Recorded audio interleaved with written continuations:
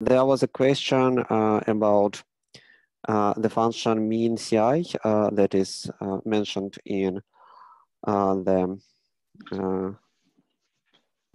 homework. Let me share my screen. Here we have this this problem, and here we have this function mean CI, and this function, according to the documentation, it has an option trim, and this is the fraction of observation to be trimmed from each end of x before the mean is computed. This is a way to increase robustness of our estimate. So if we assume that we have some data set, but we also we probably have some outliers which formally belong to our data set, but lie too far from the rest of the points. And we believe that these outliers are just obtained due to some kind of error of measurement. Then we probably want to remove these outliers just to improve robustness of our estimate, because if we not remove these outliers, then they will affect our estimates, and if they are too far from the rest of our sample, then and indeed their presence is due to some errors in measurement, then we will get estimate with larger errors that we expect. So sometimes people use this trimming just to remove some values that are too low and some values that are too large, and thus increase robustness. But we don't have to use this option. By default, this option is set to 0, and we just use it as is. So in this homework, we just use this function and put our sample here as a first argument, and that's it. Ah, it was so easy. Okay, thank you. Yeah. Okay.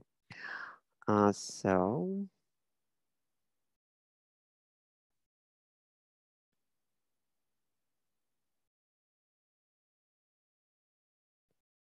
okay, now we have more participants here. That's good. Are there any other questions about the homework?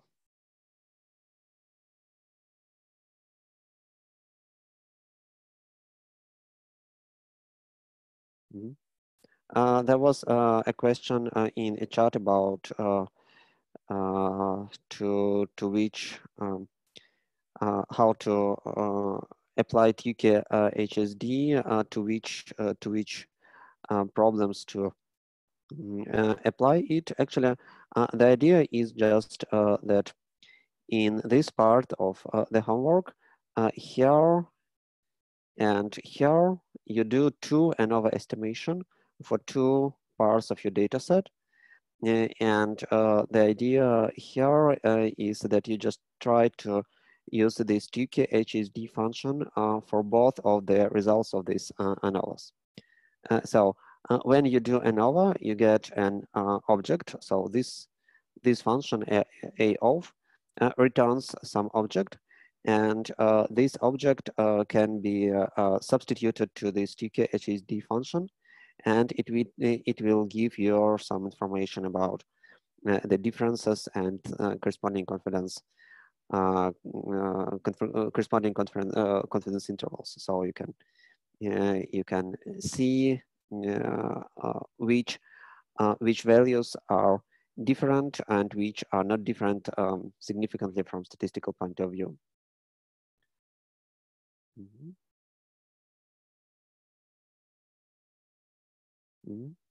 Okay. So are there any other questions about the homework?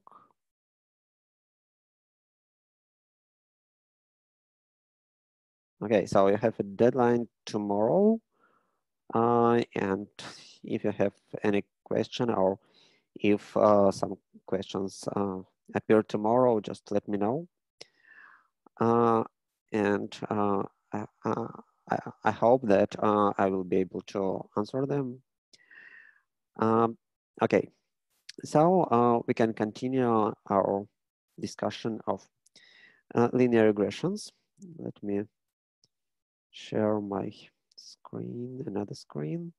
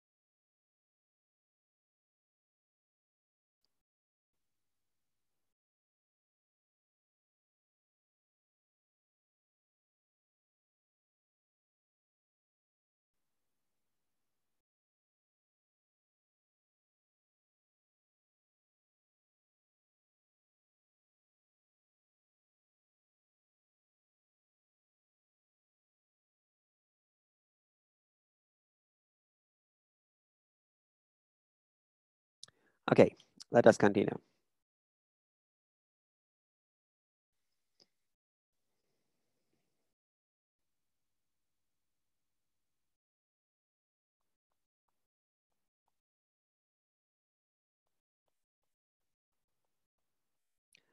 We continue studying regressions.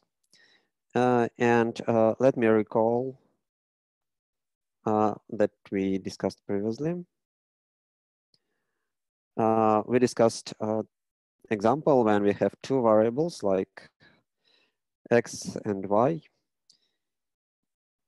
and we have some observations that can be plotted in a scatter plot, and we have some relation between these two variables that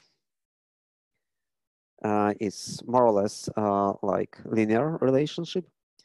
And then we try to find a straight line such that this straight line approximates our data in some good way.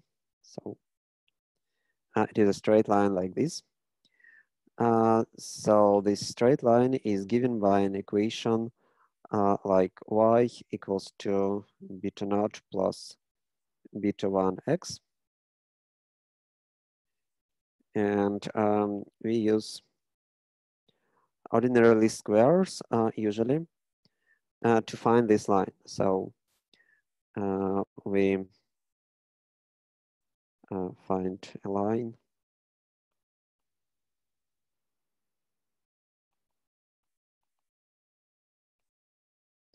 that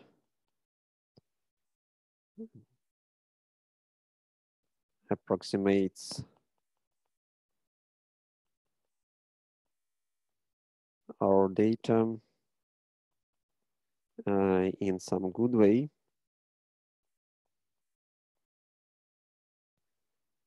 By choosing beta naught and beta 1 such that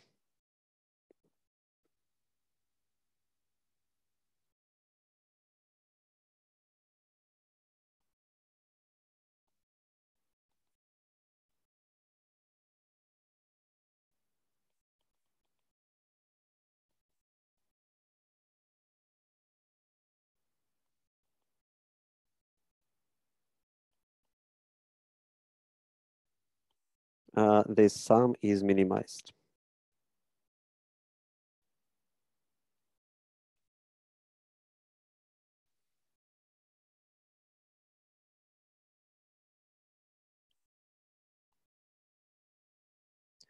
Here x1, y1, and so on, xn, yn, our data.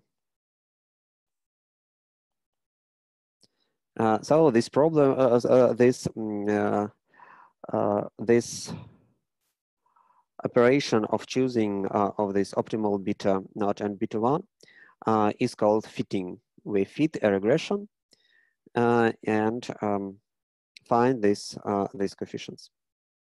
So this is what we discussed previously. And now let us discuss in more details some tricky moments about regressions. First thing is the following. Previously, we discussed only relation of this line to our data. But as usually in statistics, we understand that our data is a kind of something of a random nature.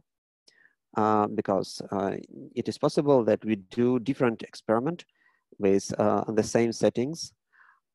We just try to replicate this experiment, but we have different people in our sample, or we have different texts in a corpus, or we have something different anyway, and we will get different data.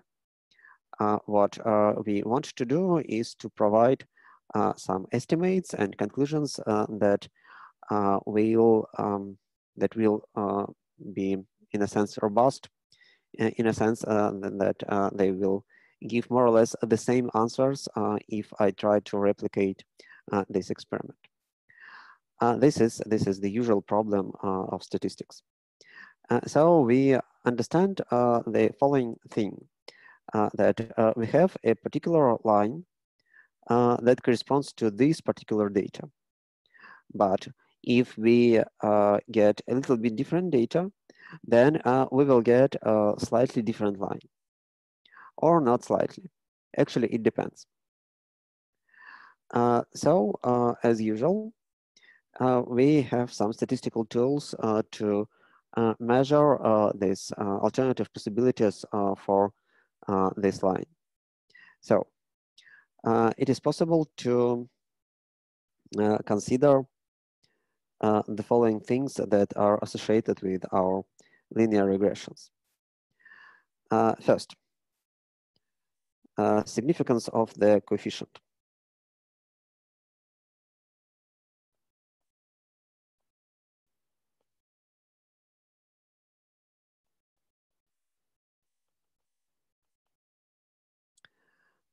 So we have a model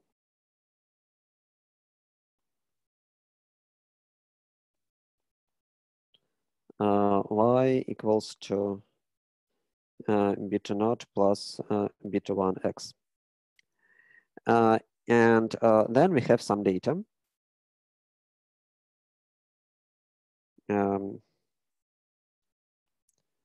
Assume that we have just 2 points in our data set. And I ask the following question. Okay, I have I have this data, and I can fit my regression, and I can get some straight line. Of course, for example, for these 2 points, I will get some value of both coefficients. But I understand that if I have only 2 points, it is possible that if I try to replicate the same study, it is possible that I will get quite different picture. Assume that in reality, there is no relation between our 2 variables. Assume that we just have 2 independent variables, x and y, and x does not depend on y. This is just two random values. Then it is equally possible to get this kind of picture if I have only 2 points in my data set. It is equally possible to get this kind of picture or this kind of picture.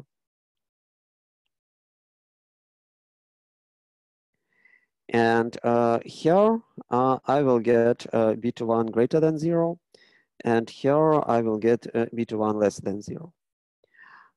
So basically, if I have such small amount of data, if I have this result with this positive beta naught, beta 1, it is not impossible to expect that when I try to replicate my experiment, I will get this kind of data and I will get negative value of this beta 1. Just because if I have only 2 data points, it is not the fact that these points are arranged in this way does not contradict the hypothesis that there is no connection between X and Y at all, that they are independent. Even if they are independent, in any case, it is possible that we have these 2 points that are arranged in this way or in this way. So we have to check, is it true that we can interpret at least the sign of this coefficient? So I want to check if I have this relation like this one, is it true that if I try to replicate my study, is it true that I will get the same kind of relationship, again positive, for example? So we restate it in the following way. We have null hypothesis. And null hypothesis says that y and x are independent. Or in other words, it means that our model is null model is like y equals to beta naught. So no x does not influence this y. Or we can rephrase it in another way. We can say that beta 1 equals to 0. So these three null hypotheses are equivalent for this kind of model. We can say that beta 1 equals to 0. It means that x does not change y on average. Or we can say that this model is correct and not this model is correct. So this is another way to say the same thing. And then we can try to, we have alternative like beta 1 not equals to 0. And then we can use statistical tools to test these hypotheses. This is done actually just by a kind of t-test, but I don't want to go into details of how it is done. I just want to say what is tested. The tested is a hypothesis that there is no dependence, and an alternative is that there is some dependence. Again, everything is done automatically. Actually, when you do this statistical, model fitting in R, it will report your p-value that is associated with this kind of test. And if it associates a p-value that does not allow you to reject null hypothesis, then it means that using the data that we have, we cannot decide that there is some dependence at all. We have some numeric estimate for this beta 1, but we cannot generalize this estimate to the whole population. We cannot even say that there is some dependence between y and x. This holds if you have a small amount of data. Or not so visible dependency between y and x. Actually, it is related for regressions with just two variables.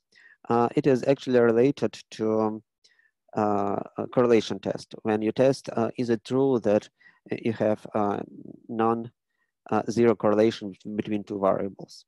Actually, for this kind of regression, it is equivalent tests.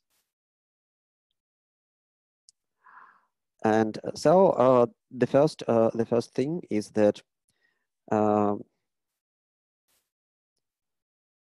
we say that coefficient beta 1 is significant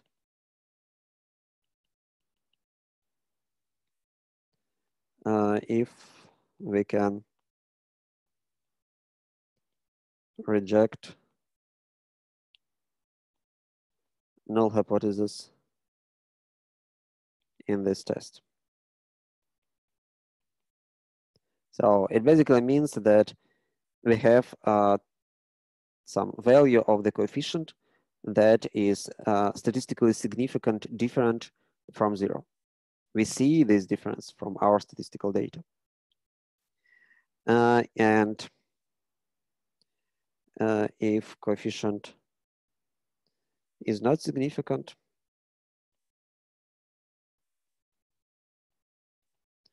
you cannot interpret it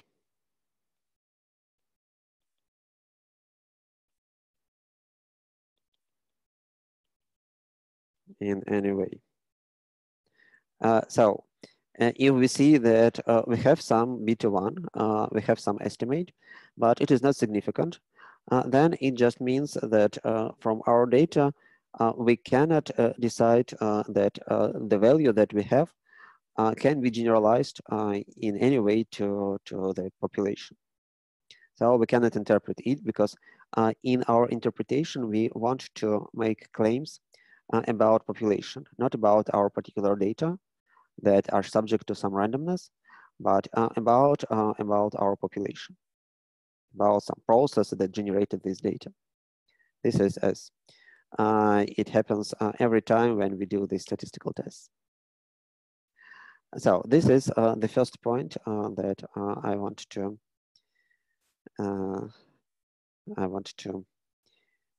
discuss. Are there any question about this idea?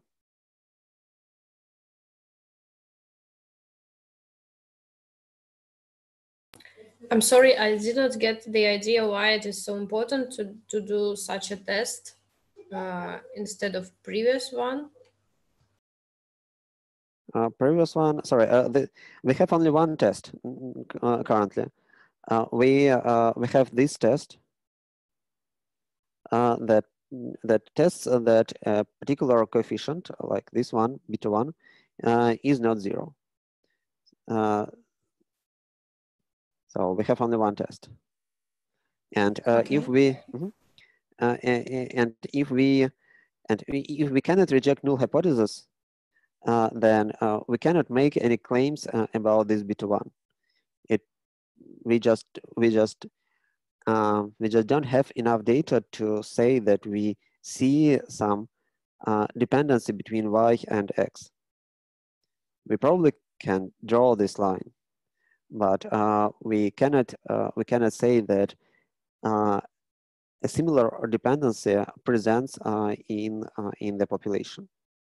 In other words, we cannot claim that if we repeat our experiment, that we will get some kind of similar results. We just see no relation between y and x if we cannot reject null hypothesis, if the result is not statistically significant. Okay. I see. Yes, thank you. So are there other questions?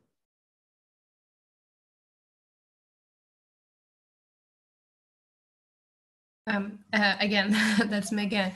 And significance means how many, like like which level is significant? Significance means that we can reject null hypothesis. This is like in t-tests when we see some difference between, for example, we see some difference between two samples, but we have to make a t-test to decide is this difference significant or not. And this is a similar concept. We make this test to see is this coefficient significantly different from zero. Again, like in any other tests, we have to choose a significance level, but this significance level is usually 5%. Actually, statistical software usually draw some asterisks that represent some level of significance, like significant on 5% level, significant on 1% level, and so on. But we usually are interested in significance with significance level of 5%. So we use 5% to decide is something significant or not. Okay, thank you. Mm-hmm. One more question. Yes. So if I understood, when beta 1 is equal to 0, we have an horizontal line? Yes, exactly. If I say that y and x are independent, it means that on average y and x just do not depend on each other. The corresponding picture here is the following. Let me draw it here.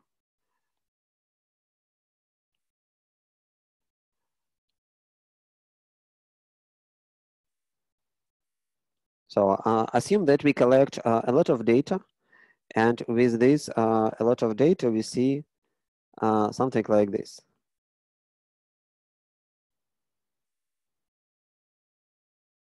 And in this case, our best fit curve is just horizontal. We don't see any statistical relation between y and x. It means that no matter the value of x, value of y is equals to some constant plus some random noise that is always unavoidable. So we see that there is no any systematic shifts in y when x is changed. I see. And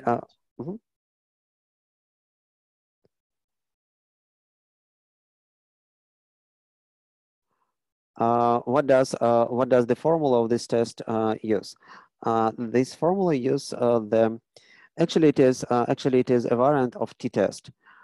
We will take into account how many data we have.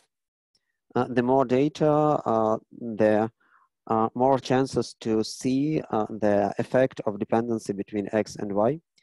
And we also take into account how strong our relation is. So basically, it is the second thing is just variance. The second thing is just correlation. Yeah, right. Basically, I think that we have only these two things when we do this regression with two variables. If we have a regression with more variables, we use a little bit different thing. I will probably explain it later. So basically, my idea is that even if our real data is like this, if we just get only two randomly selected samples from this data, we can get this kind of data or this kind of data. And then it means that if we see this picture, we cannot say that this picture is impossible. So this is my idea of this rejection of null hypothesis. Okay, more questions, please.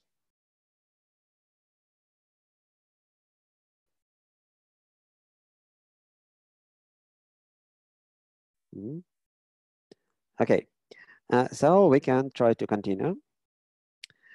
Now, at the end of the previous classes, we discussed that all of the things that we see from correlations and regressions cannot be automatically interpreted as things that have some causal relationships. And now let us try to invent some tools that allow us sometimes to answer causal questions. Let me consider the following story. Actually, this is an adaptation of a real historical things. At the beginning of mathematical statistics, at the beginning of previous century, there was a large debate about is it true that smoking is bad for health or not. Now it is not. There is no such debate. It is a consensus that smoking is bad for our health, that it decreases the life expectancy, and so on. Everybody believes it, more or less. But at the beginning of the century of previous century, it was not so obvious. And at the same time, people started to systematically study statistics. And so they tried to use these statistical tools to answer these questions. And to answer this question, we can try to use some kind of correlations and regressions. Let me assume that I collected a data that looks like the following. We have two variables. The first variable is number of cigarettes per day.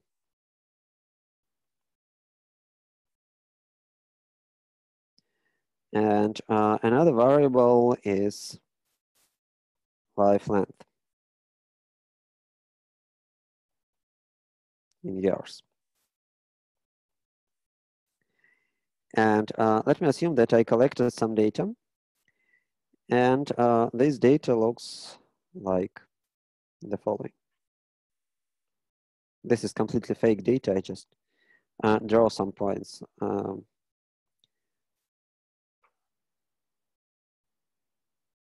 But it is possible that we have these dates, this data in my experiment, in my survey. And let me assume that I want to prove, in a sense, that smoking kills, or more rigorously, that smoking decreases your life expectancy. And to do so, I collect this data, and then I fit a linear regression for this data. Let me assume that I collected a lot of data, so I don't. So I can be sure that I will get a significant result, and I have some best fit approximations, some OLS approximations, some straight line.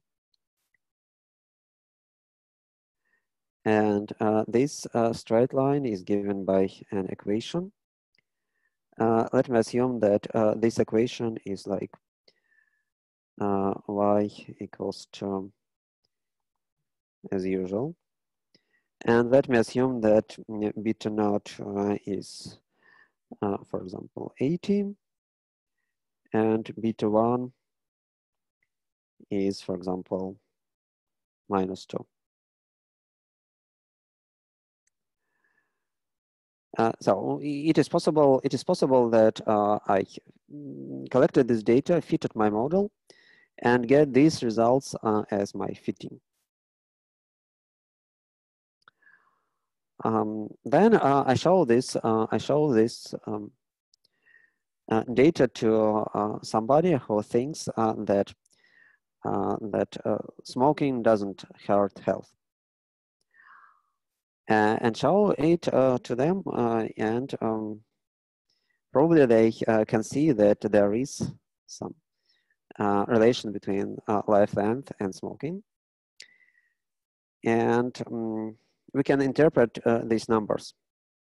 By the way, what is the interpretation of these numbers? 80 and -2 in this case, in this experiment, in real life terms, how to interpret it?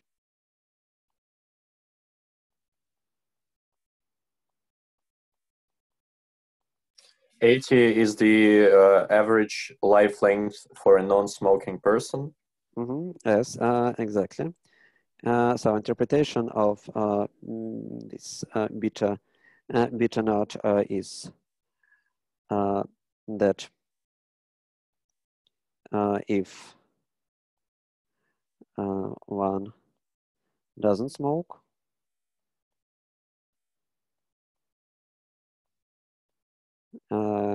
he or she lives 80 years on average.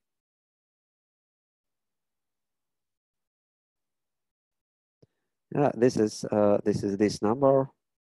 This is 80.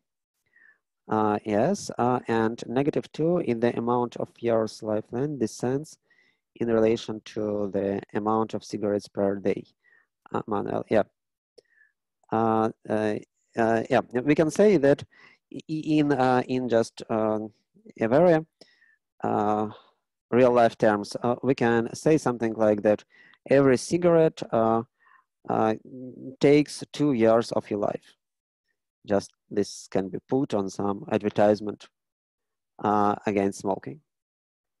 So beta 1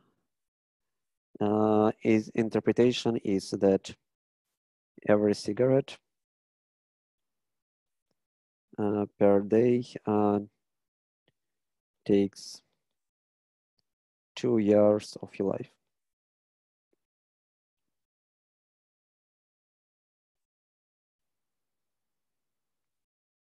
Okay, everybody agree with this interpretation? Yes. Okay, but let us assume that we use this data to try to convince somebody who likes smoking and who don't believe that smoking decreases the life expectancy. And they say, okay, but this is just a correlation. And correlation doesn't give you a causal relationship, but you try to make some claim about causal relationship. You try to say that it is due to smoking increase, the life expectancy of these people decreases.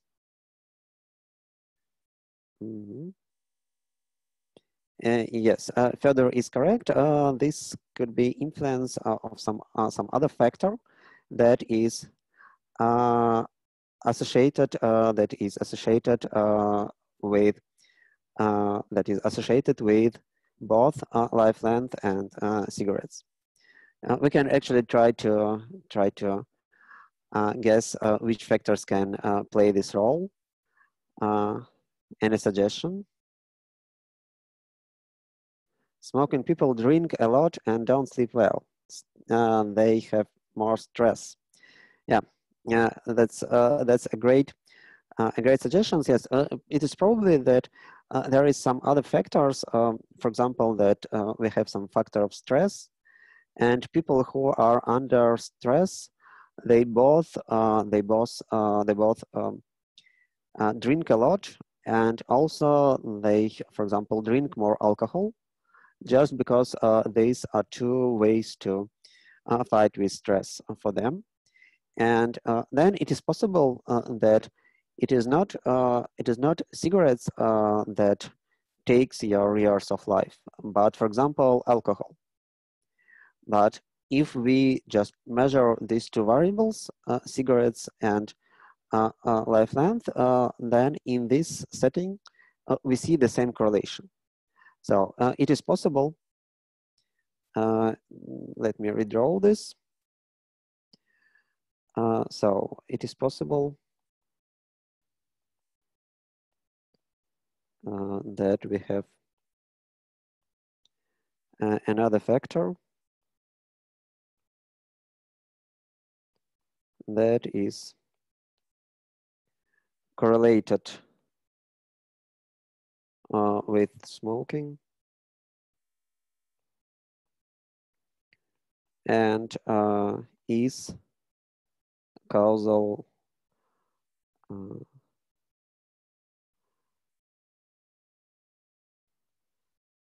causal reason of life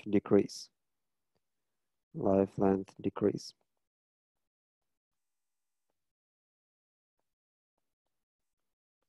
And for example, let us consider the following diagram, the following causal diagram. We have stress,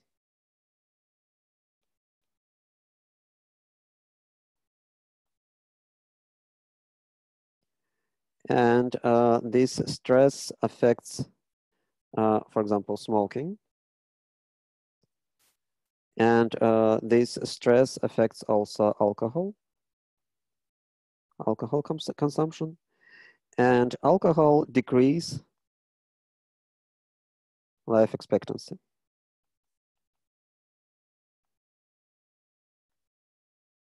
So in this causal scheme, in this causal diagram, we assume that the reason of decrease of life length is increased consumption of alcohol. But alcohol and smoking are correlated with each other because they have the same thing that is causally associated with both of them. We say that stress increases smoking causally, and stress increases alcohol. Also, that people drink alcohol because of stress, and people smoke because of stress. And if this scheme is correct, if this model is correct, this is just one of the possible causal models, but if it is correct, then we can get the same data that we have here. We can see the same picture. But in this case, this picture does not give us any causal conclusions. We cannot say that you have to stop smoking to be healthy. We from this picture we have to say, okay, we have to stop consuming alcohol to be healthy, but we can smoke if we want. It doesn't affect this life length. So this scheme is also compatible with our data. What to do? How to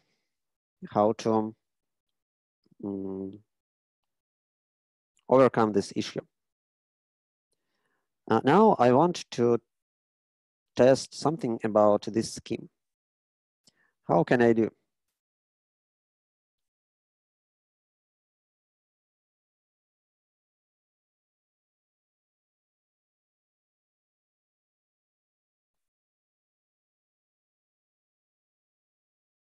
How can we show that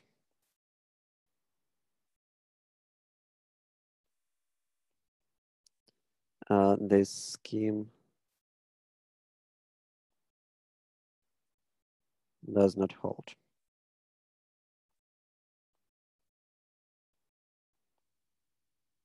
Any ideas? You can imagine some other experiments, but just let us try to find these experiments that will allow us to disprove this scheme. Am I right that whatever experiment we choose, we should have some expectations on what is real causing could be, but we can just basically yes. Basically yes. If you want to say something causally, you have to use some prior knowledge to do some kind of diagrams like this. Otherwise, it is almost impossible to do it. But if we think about this diagram, we probably can try to find a way to disprove it, to show that this diagram does not hold in reality. Let us try to design an experiment that is able to disprove this diagram. Any ideas how to do it? Maybe, sorry. Yes, yes. Maybe we can look at smoking, and we have not only stress as a reason of smoking, but for example, don't know, pleasure, and pleasure is more strong, and this way smoking and alcohol are not so strongly correlated. Yeah, well, we can consider different kind of diagrams, but my question now is the following. It is possible to consider this diagram, and I want to disprove it. So I want you to give me some design of some experiment that allows to test and disprove this diagram.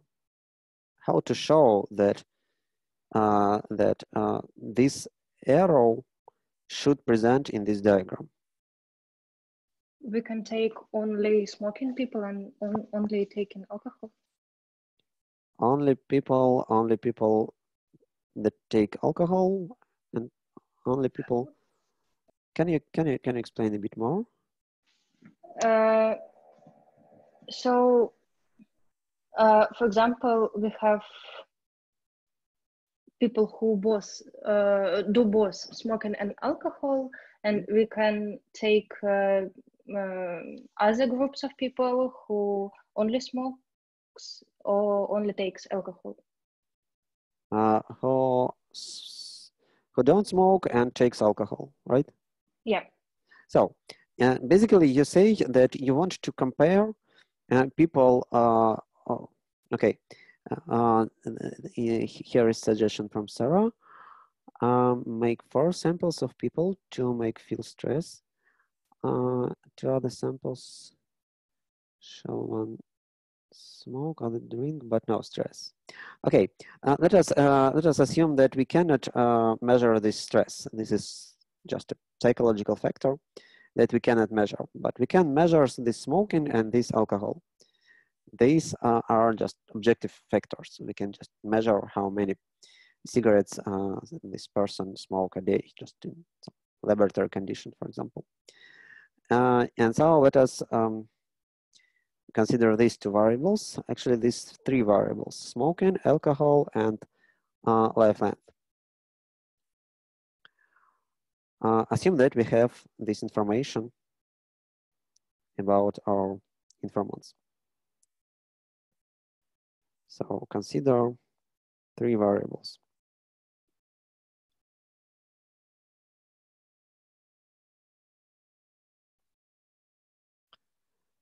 Smoking,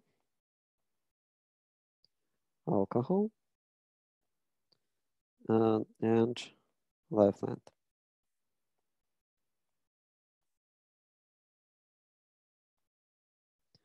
Yes, as Sarah suggests, to find the value of life length, we have just to wait until people die, but this is actually what is done in this kind of research. We just have some statistics. We observe people during their whole life. We ask them questions about their state, and then we just sometimes, unfortunately, everybody dies, and we have this this number. So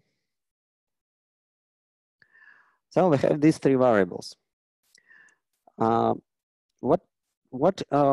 values you want to compare?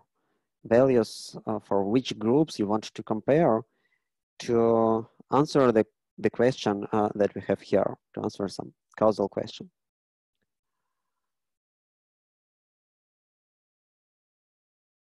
I think something close was already discussed, but probably somebody can state it. Number of deaths or life lengths, people that smoking but not drinking alcohol, and the other group. And the other group is a group of life lengths of group of people who drink alcohol but don't smoke. Don't smoke and drink alcohol. Maybe not the number, but the coefficient that shows that, I don't know how to say, like the coefficient that makes the line, I don't know. This is called regression coefficient. This like beta 1. Yes. Yeah, you mean this thing. Yeah, this is called regression coefficient. Regressive. Okay. Yes, it is possible. But okay. If we compare these two groups, if we compare, for example, life expectancy in this group, a group of people who smoke but don't drink alcohol, and this group, we actually, again, we don't have any strict results. It is possible that we have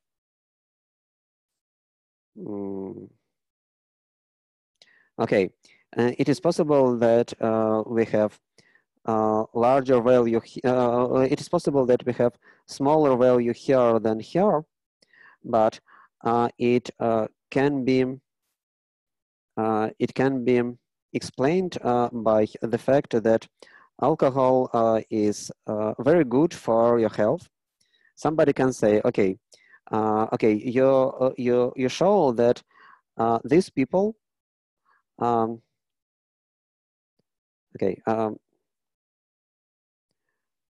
if sorry, maybe we should compare this like bad group with good group. So we should have a group of people who do nothing under stress.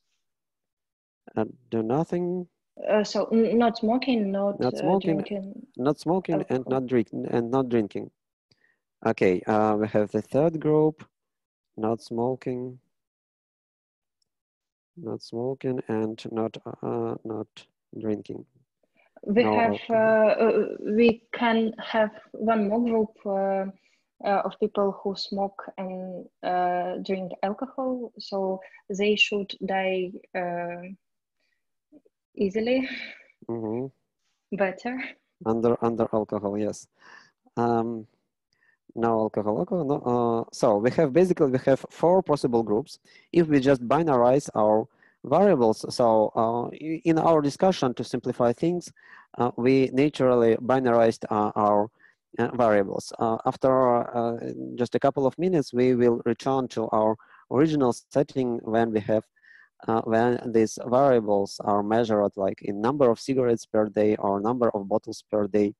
But now we in fact can just binarize them and consider these 4 groups. Which groups should we compare to test this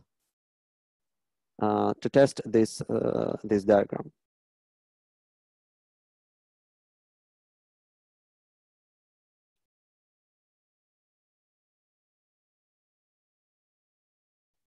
We want to show that this is smoking that affects life length. We want to disprove this diagram. This diagram says that there is no relation between smoking and life length, but I want to disprove it. Which groups I have to compare out of these 4 groups to disprove this diagram?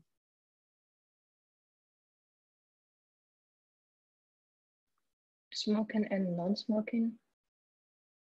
And what about alcohol? We have 4 groups. We have to compare group number 1 and group number 3. And can we compare some other groups? Can we be interested in some other groups?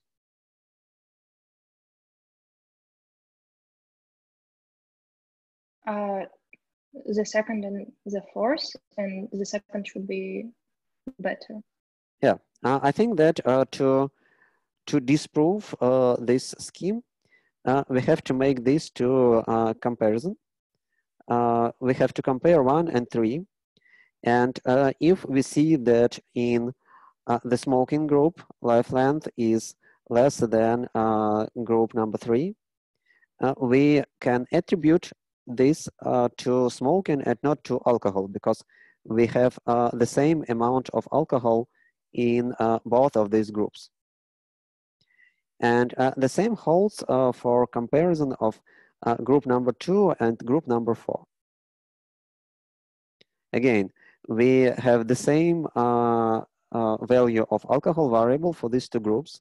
So if we have difference in life length between these two groups, this difference have to be explained by this variable and not this variable, because this variable have the same value for both groups. So we have to compare people that are different in their smoking habits, but who are similar in their alcohol habits. And if we see that for these people, we have difference in life length, then we can say that this difference have to be attributed to smoke, but not to alcohol. I want this idea to be very clear. Regression between each pair of the parameters. Yeah, Alexei is correct. We will do some multiple regression now. But before we proceed to regressions, I just want this idea that does not involve any regressions and any sophisticated things.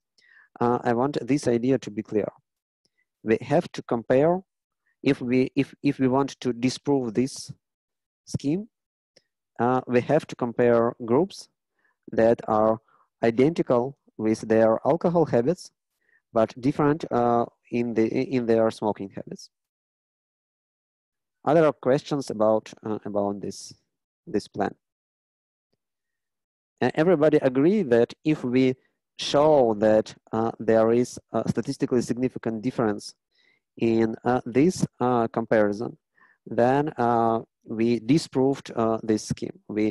If somebody tries to convince us that smoking does not decrease the life length using this scheme, using this model, then if we get this evidence that life length here is less than life length here, then we have a strong evidence against this theory. Everybody convinced? Yeah, but I have a question. Is it possible to trust an experiment when in which we compare only half of our data, for example, only first and third groups?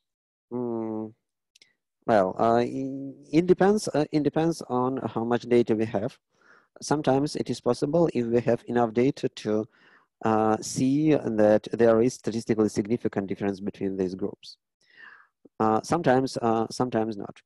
But anyway, for example, if we do this comparison only, we can at least we can generalize our conclusions to other groups that are like our groups. So if, for example, we get this experiment and see the result in this experiment, then we showed that smoking decreases life length with alcohol controlled, at least for groups who do not drink alcohol.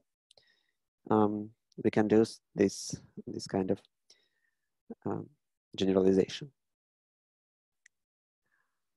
Other questions?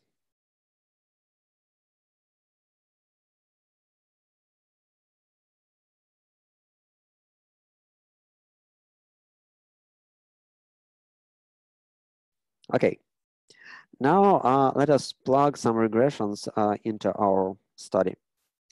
What I want to do is I want to consider a new model. In this new model, I have the following relation. I have life length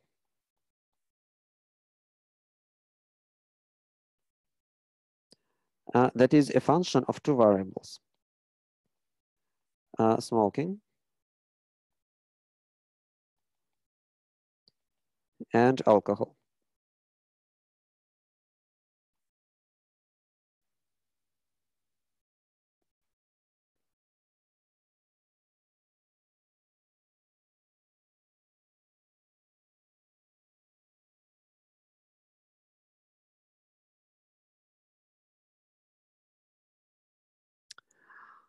Now, actually, now we have everything the same as previously.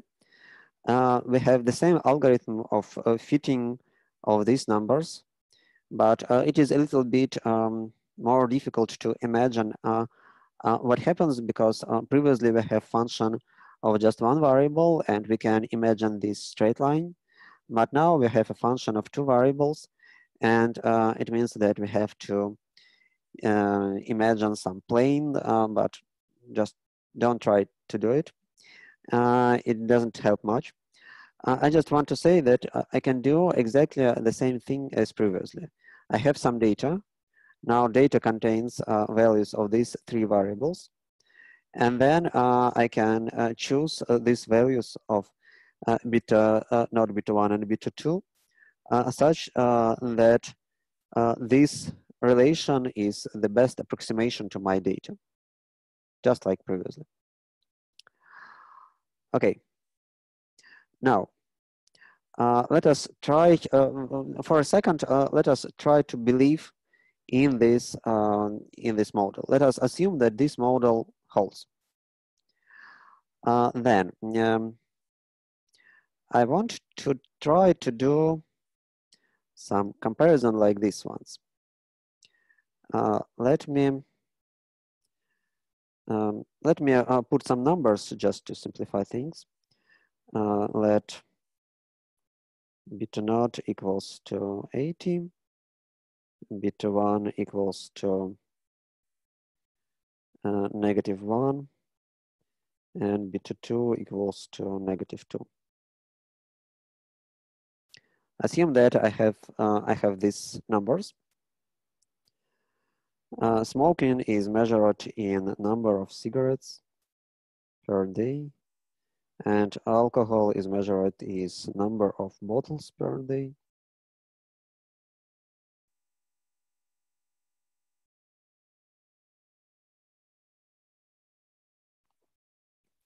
And I have this coefficient. And now let us discuss how to interpret these coefficients. To do it, let me consider two persons.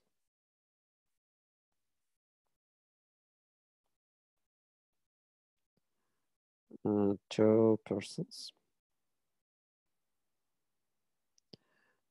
with the same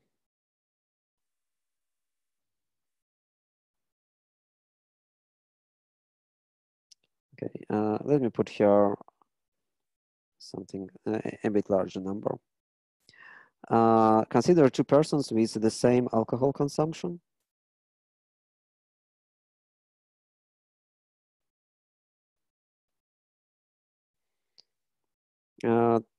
That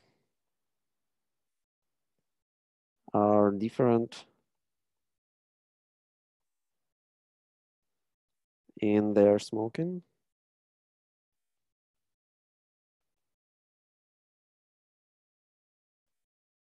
By one cigarette.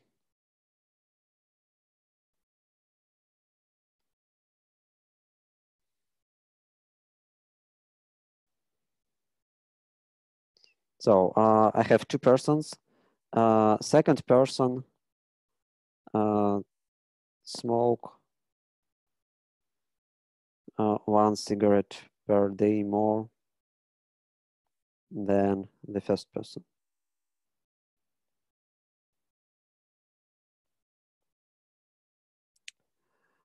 What is the difference between the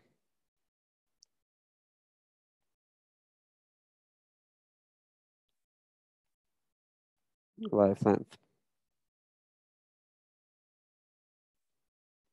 If model is true.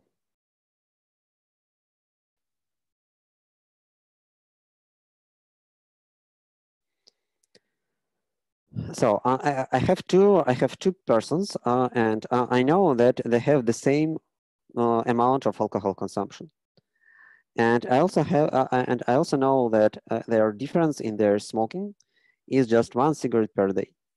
What is the difference between their life length?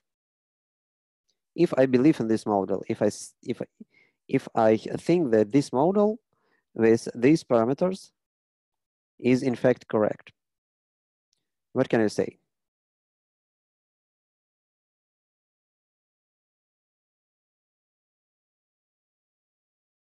Then there will be no significant difference between the two.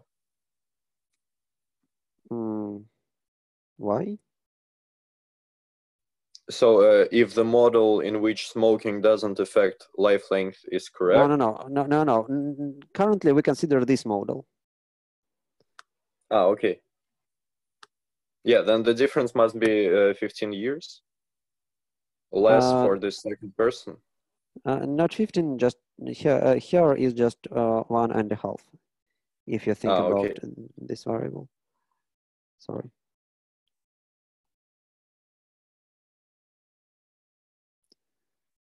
One year. First person lives longer. Yes, and the difference between these two persons is 1.5 years, because okay, I can just draw this. I can just write this thing again. I have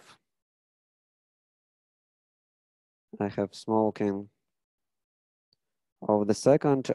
It equals to smoking of the first plus 1. And then it means that life length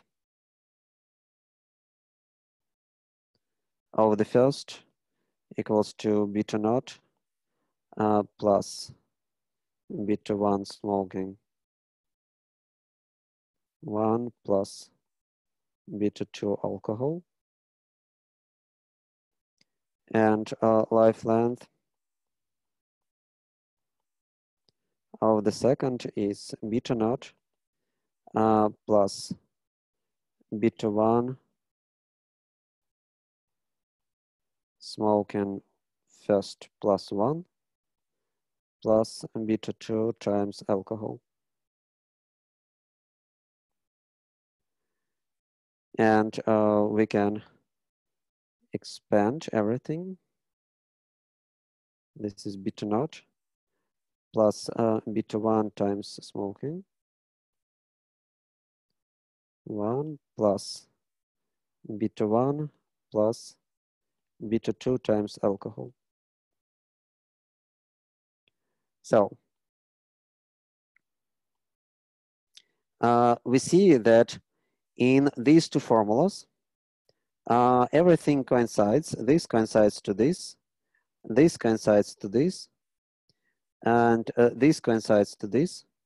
And the only difference is this term. So we see that the difference between life length of the second person and life length of the first person equals to this beta 1. This is what we have, and if we believe in our model and this estimation, then we say that life length of the second person is 1.5 years less than the life length of the first person. Is it clear, this calculation?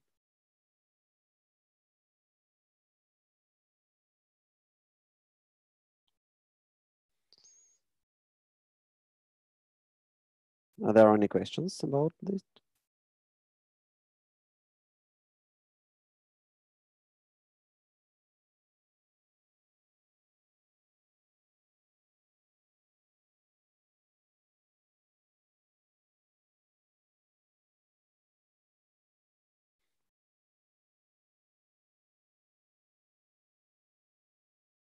Mm-hmm.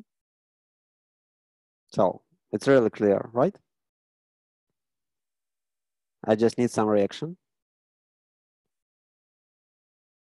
Okay, good.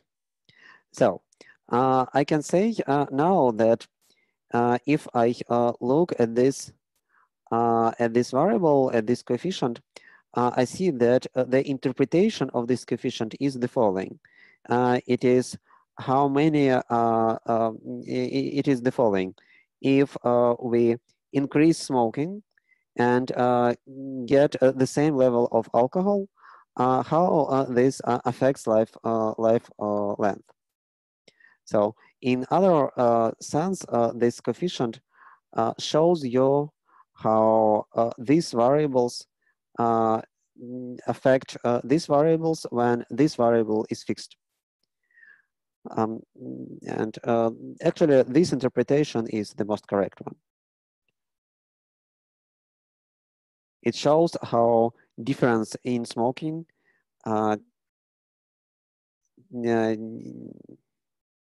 is related to difference in life length when we fix this alcohol. And actually, if we think about this beta-2 variable, how can we interpret it? How can you provide some real-life interpretation of this variable beta-2?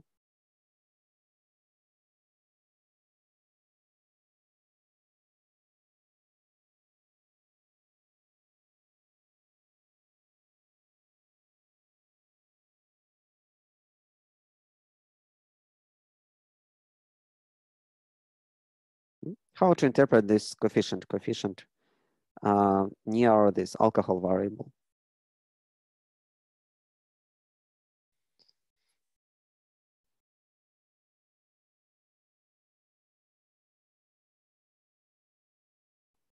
Actually, you can do it in a similar way.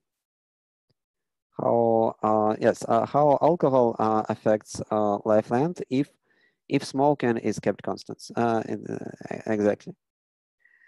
So note that this model can be considered as compatible with this scheme, and it is also compatible with the scheme when there is an arrow from smoking to life length. So in this model, we assume that there are both effect of smoking and effect of alcohol. Now, let us assume that we used this model, and let us assume that we showed that there is a significant negative coefficient of beta-1. We used this model, we fit it to the data, and we see this coefficient, and this coefficient is significant. So it is not zero. What can we say? We can say that if somebody suggests that this is effect of alcohol only to the life length, then we disproved this this idea, because we show that even for people who have the same alcohol consumption, there is a difference in the predicted life length if we change the smoking. So this negative and significant correlation disproves this green scheme and shows that there is this red arrow here if we have this this value. So this is basically a way to use this regression. This is basically a way to do this comparison, but for continuous data. How clear is this idea? So if our data give significant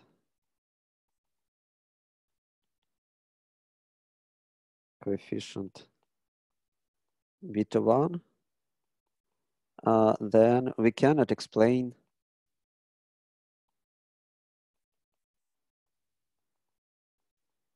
change in life length with alcohol only.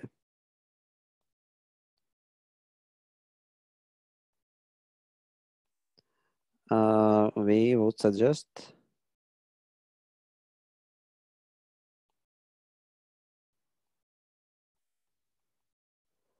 that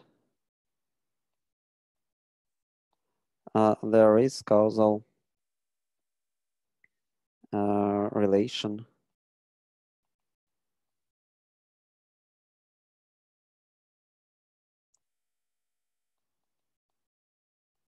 smoking life length.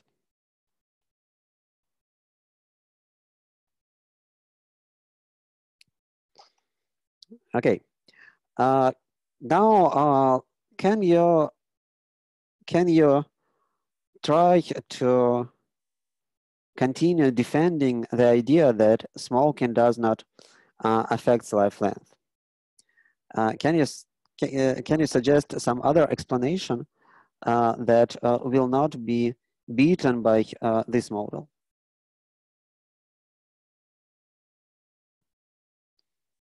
Assume that you really want to prove that this is not smoking that decreases the life length, but some other effect. Can you? Sure. Yes? Maybe working in an office decreases life length, and it is also correlated with smoking. Yeah, exactly. Actually, it is possible even after we did this this thing, even if we took into account this alcohol consumption. People in statistics say that we control for this alcohol consumption. Even if we did it, it is still possible that there is some other missing variable that affects both that affects the life length, and due to some reason correlated with smoking. And we see this effect. How can we fight with these arguments?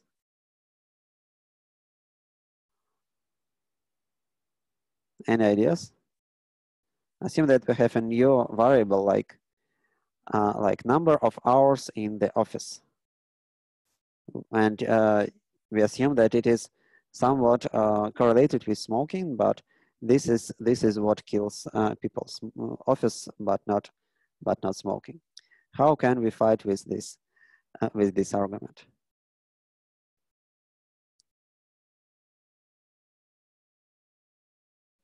We choose randomly use people. We choose randomly people for our experiment, and the large part of them shouldn't be from the office. Okay, again, you want to get a sample of people who for which you have the same value of this office variable, right? And compare among them. Is it your idea, right?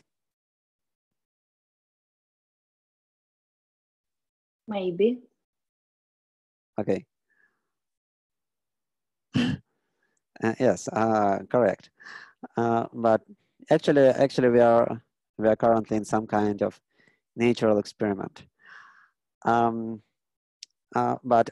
another way is just to include this new variable in our model. We can just add another term here, like beta 3 times office, and so on. every time when we think about new variable that can affect the life length and be correlated with smoking, we can just add it to this model. And then if we see that our coefficient for smoking is still significant, when we took into account another variables and new variables and new variables, then we probably can make this causal, how to say it, causal conclusions. Actually, this is what people do at economic conferences. I was once at economics conference, and people discuss their results in this way, just like we have this model, we took into account this, and this, and so we believe that we have some causal relationship between these two variables. But then somebody stands and asks, okay, what if we have this variable that you did not take into account? What if we add in this variable into model, and then they discuss it, does it worth it or not? So this is basically one of the way, a very popular, how we can sometimes, if we strongly believe in some kind of causal diagrams like this, then we can say something about them using this kind of reasoning, using this multiple regression with several variables. This is extremely popular, at least in econometrics and in other branches of science that use these techniques.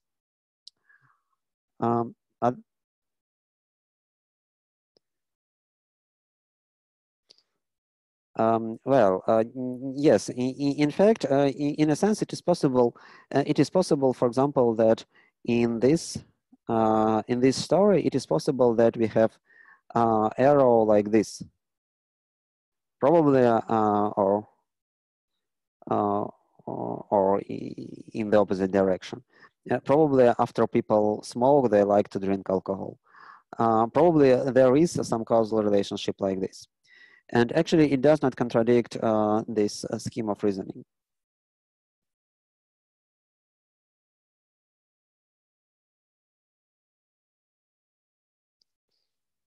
Actually, it is possible that we have just this part of diagram without this stress. It is possible that just people, due to some reasons, smoke, and this smoking increases their chances to drink alcohol, and alcohol decreases life length, and we see it as a correlation between smoking and life length, but this is actual this thing that works. This is also possible. But anyway, both of these alternative interpretation are disproved by this reasoning if we have some significant value here.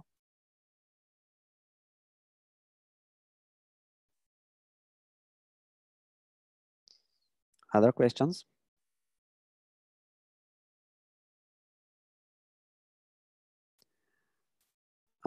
If it's possible that beta 1 equals to 1, beta 2 equals to 2, but when they work together, they affect life with b equals to 10. Yes, this is a good question. And we will discuss it later when we will discuss things that is called interaction. It is possible that two factors not just add, do not just give some adding terms here, but that they interact in some way. It is possible, and there are tools that allows us to see is it true or not. We will discuss it a bit later.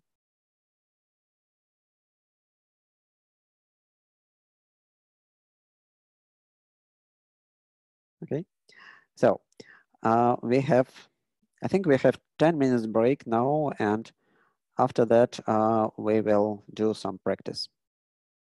Okay.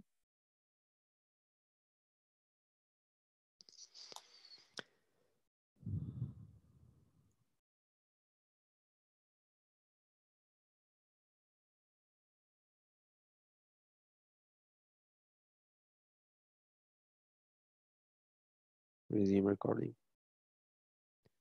Okay, just for the sake of recording, let me repeat what we did here. We downloaded this data set. This is from LangQAV package from the book by Bayan. And I filtered this data set a little bit. And now I have this new data set in which we have variables that have information about lexical decision reaction time for some tasks that were given to some informants, to some participants of the study. And these tasks are related to some words. And here are parameters of these words. Their frequency, length, family size. This is something morphological. And this is a number of synonyms according to some database. So now we're visualizing this data set. So it is clear how to interpret this image, right? This picture. Now let us use regressions. Let me write some code. So I use the same function LM as previously. LM stands for linear model, and now we consider a linear model that will take into account all these variables and try to predict this variable. So we have a model now that looks like the following. So we have this RT LexDec equals to beta naught plus beta 1 written frequency plus beta 2 length in letters, and so on.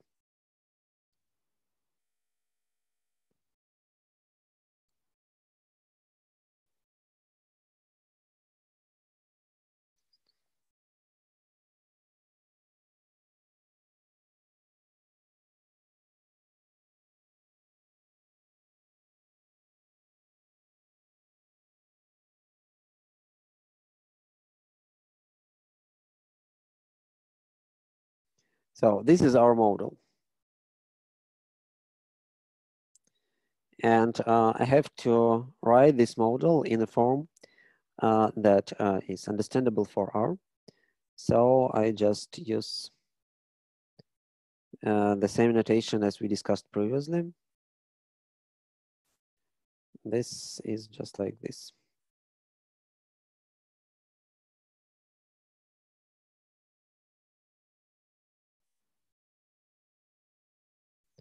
And then I specify my data set, small. Let us try.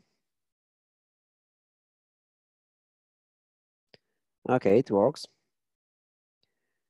And now we can see into this fit the result of this model. And we see these coefficients.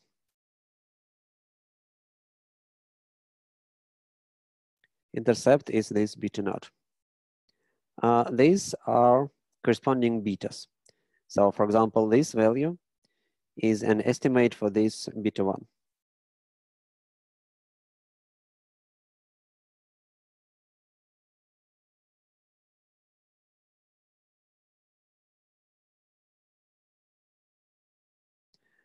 Note that in this formula, we use this tilde instead of an equality.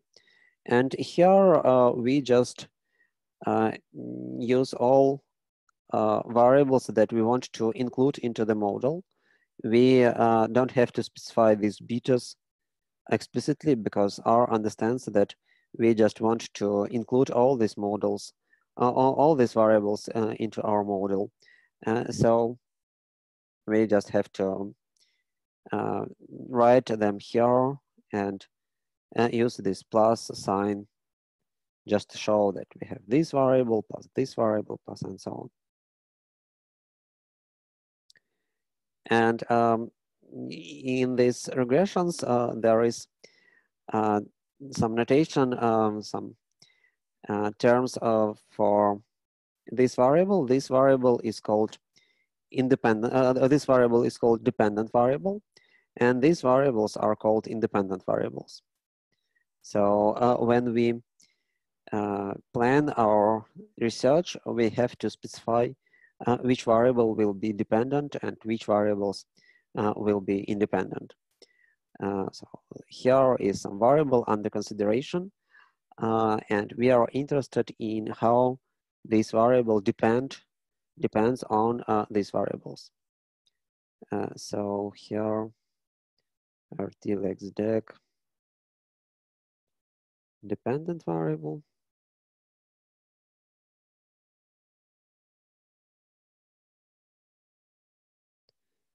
And these variables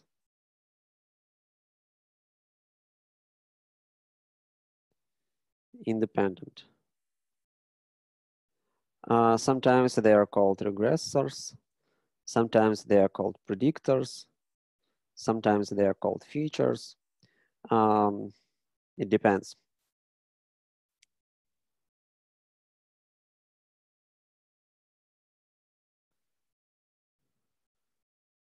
Okay, does it work? Did you get the same result as me?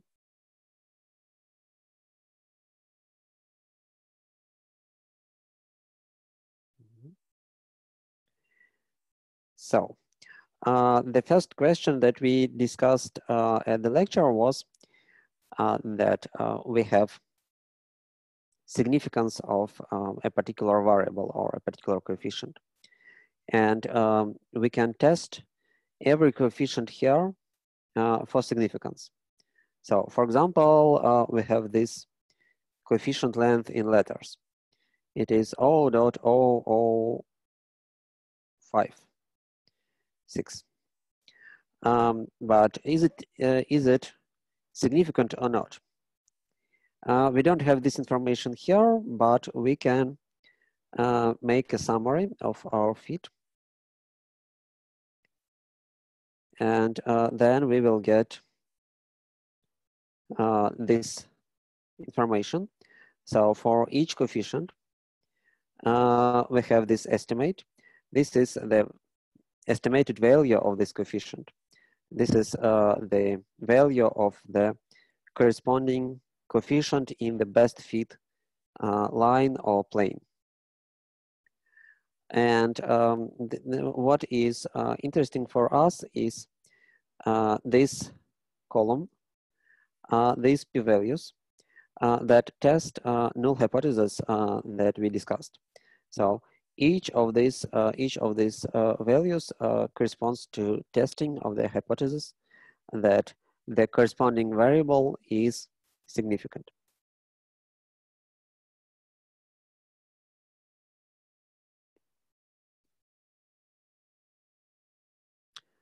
So which variables are significant in our case?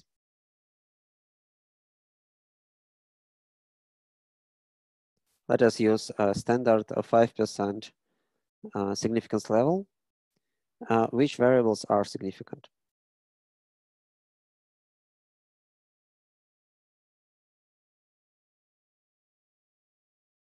All of them.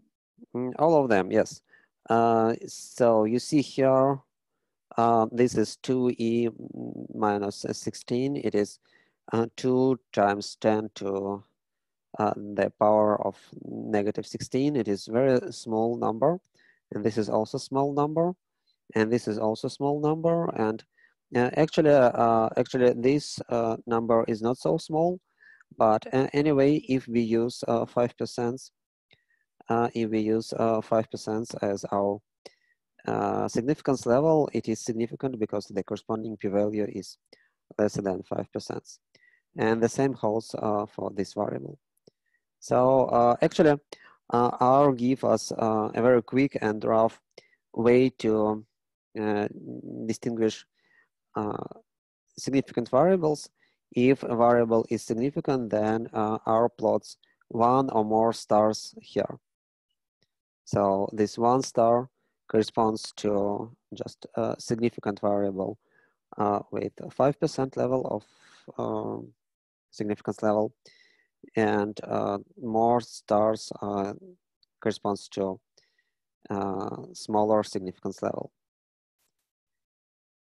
So this is what we have about significance. So even despite the fact that we have a rather small coefficient here, in any case, we can see that it is significant. So we probably can assume that if we repeat this experiment, then we probably will get similar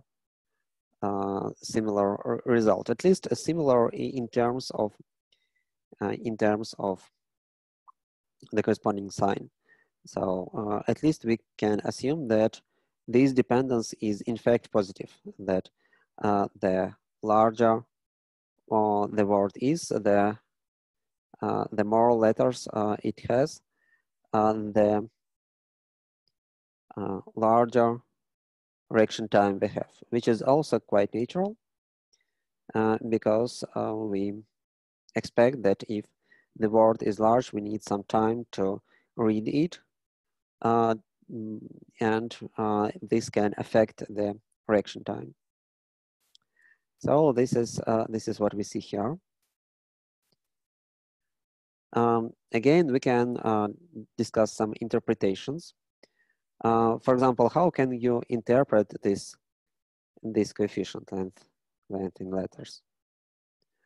I don't know what is the in which units this lexical decision time is measured. Let me see, probably it is written somewhere.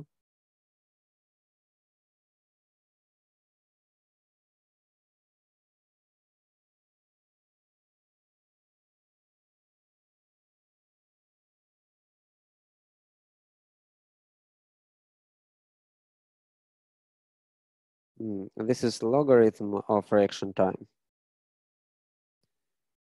So this is just a logarithm.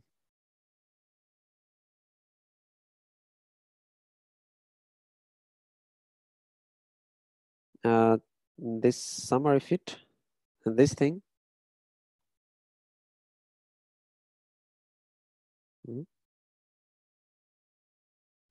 So if you have this result of this linear regression, then you can do some things with this object. For example, you can do this summary.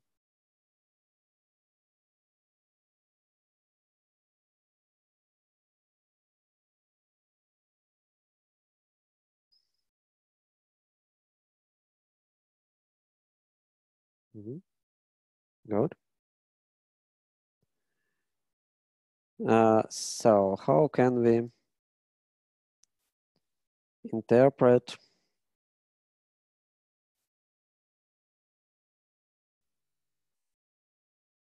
this number?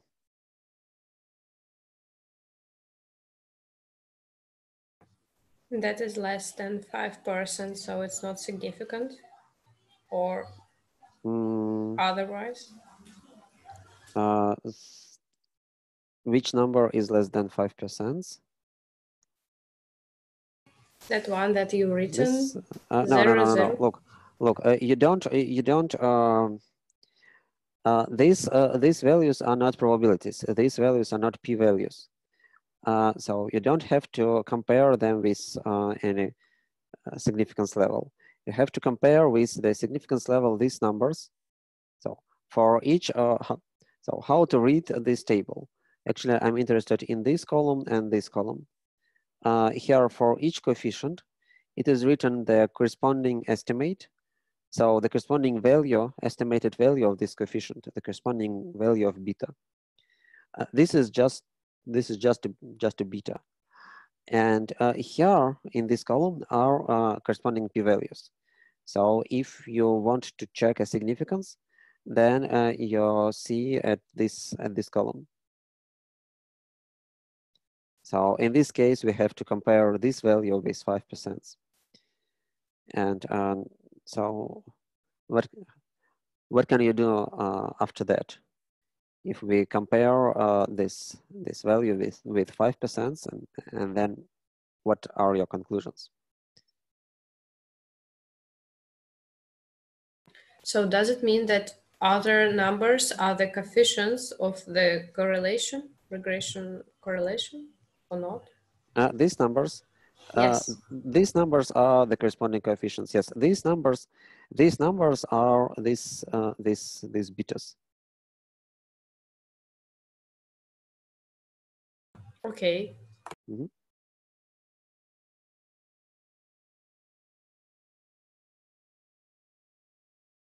So this number is less than 5%. What conclusion can we make?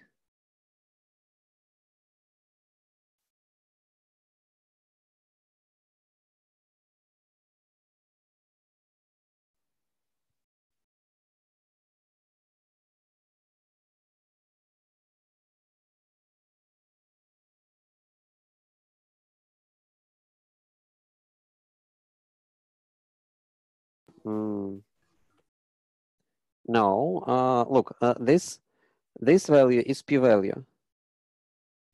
So this is p-value for the following test. So this is p-value for the following test, where null hypothesis is that coefficient near length in letters beta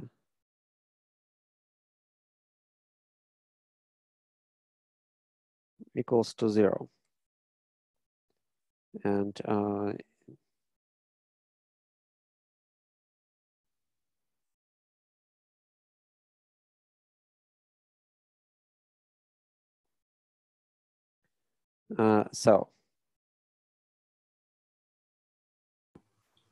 So as you already said, that if it is less than 5%, that means that it's significant. Yes, we have to, we see that this p-value is less than significance level, then it is, this coefficient is significant. So it means that we can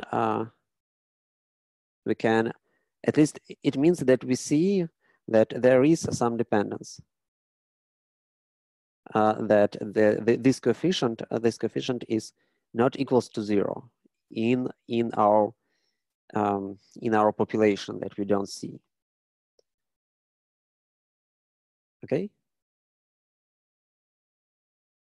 So significant means that it is statistically distinguishable from 0.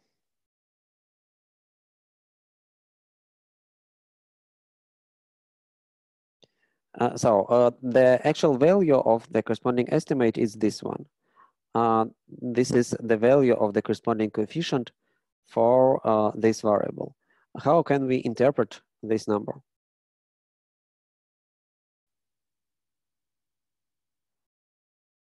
That is positive regression coefficient. That means that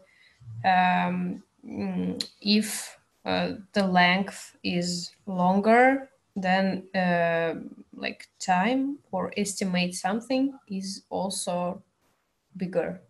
Yes, yes, this is correct. This is interpretation of the sign of this coefficient. So we see that the sign is positive, and it means that the larger length, the larger this reaction time. This is correct. Okay, can we provide a little bit more precise interpretation? So we have some number here. And if we do not interpret only the sign of this number, only the fact that this number is positive. But if we interpret the number itself, what can you say?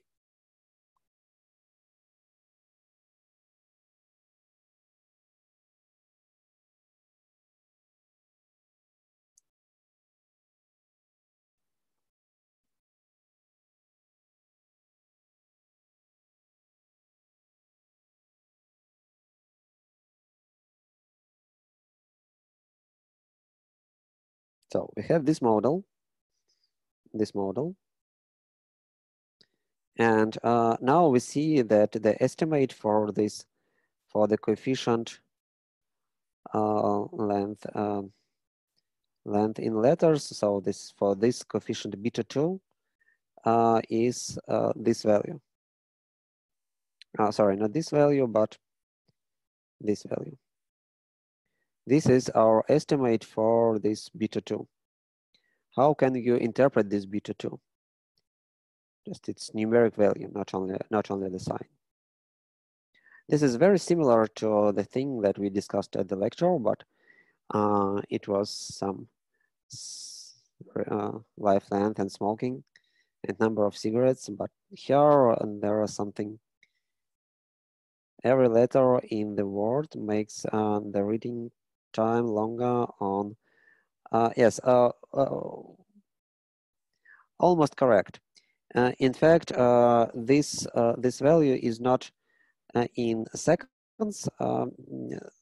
So let me just copy what Sarah wrote in chat, because it is almost correct answer. The only problem is that in our case, the dependent variable is not measured in seconds, but it is a logarithm of the reaction time. So I would say that every letter in the word increases logarithm of reaction time by this value.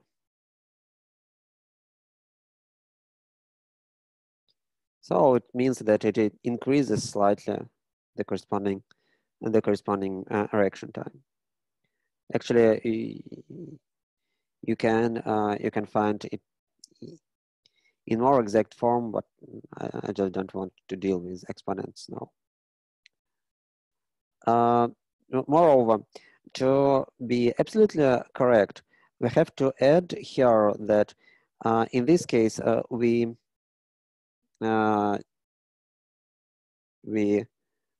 see that it holds if we fix all other variables for all other equals. So in other sense, we can do the following thing. We can choose two words that are different only in the length by one letter, and all other properties of these words, like written frequency, family size, and so on, is the same. And then we will see this difference in the logarithm of the reaction time between these words, and this difference is given by this value.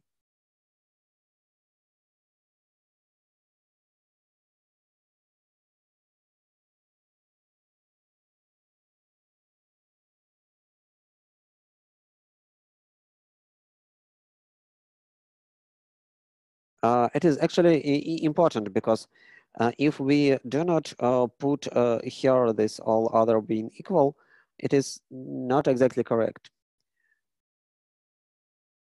No. Look, if p-value is small,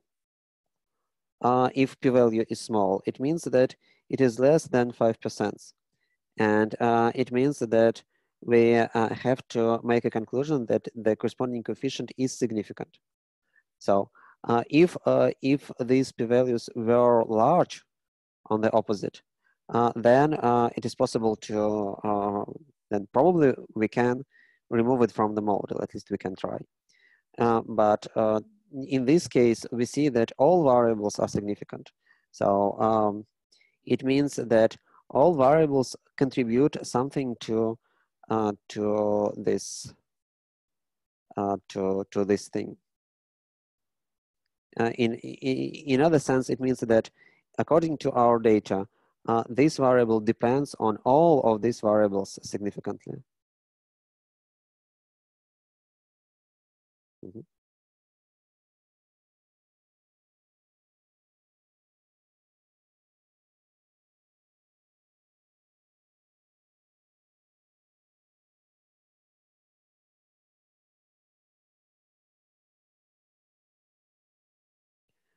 By the way, let us try to let us compare these results with the result of the following model. Let us consider only two variables.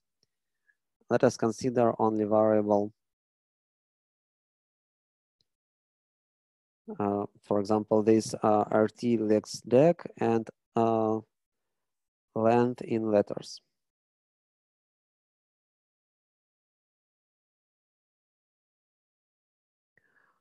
How do you think? Will we get larger coefficient or smaller coefficient than we get here?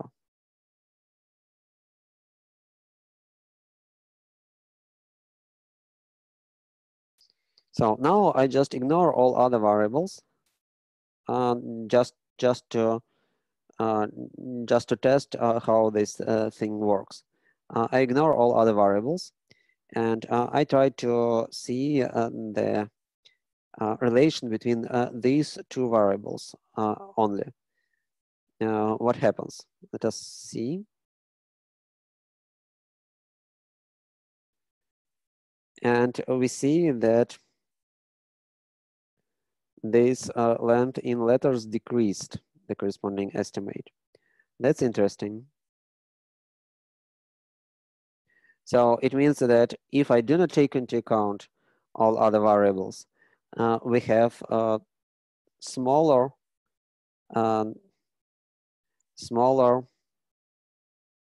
coefficient here. But if we take into account all other variables, we have larger coefficient here. We probably will discuss why this effect can happen on the next lecture.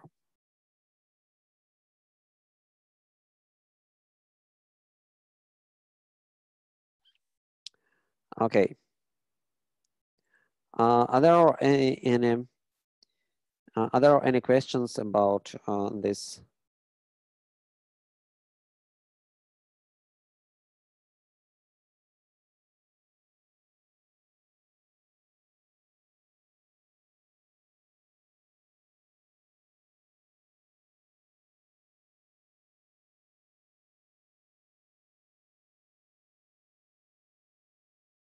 Mm-hmm.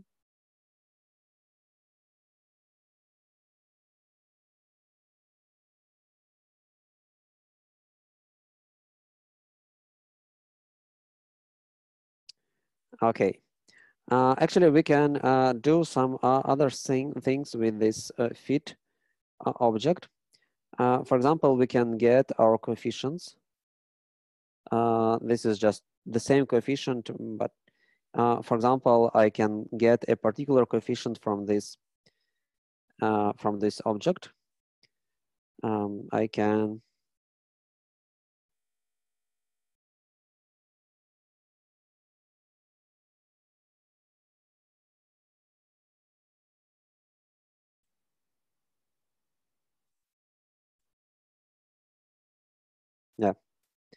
this is how to get a particular coefficient for a particular variable.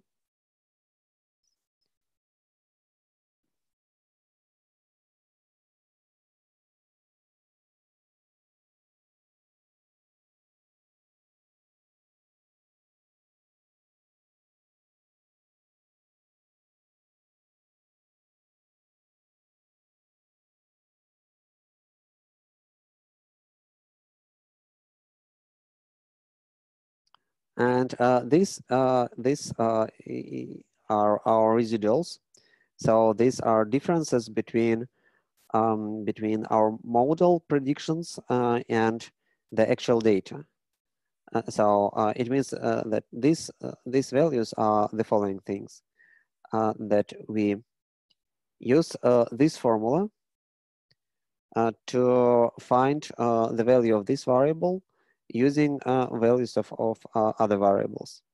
And then we can compare these predictions with the actual value of this variable. This difference is called a residual. So actually, scores of these residuals is what scores of sum of these residuals is what minimized in our ordinary least squares algorithm. I beg your pardon, I have a question, like what does it mean, these residuals, what do they Yep. Mm-hmm. mean? So let me return to my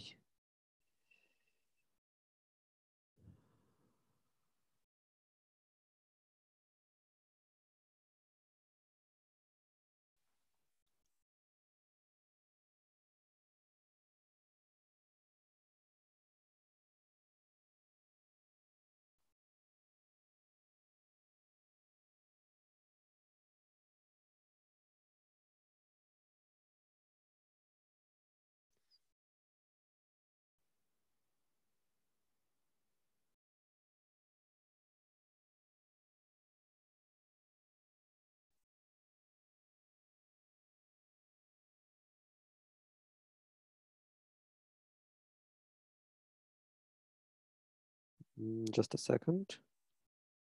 I'm trying to find.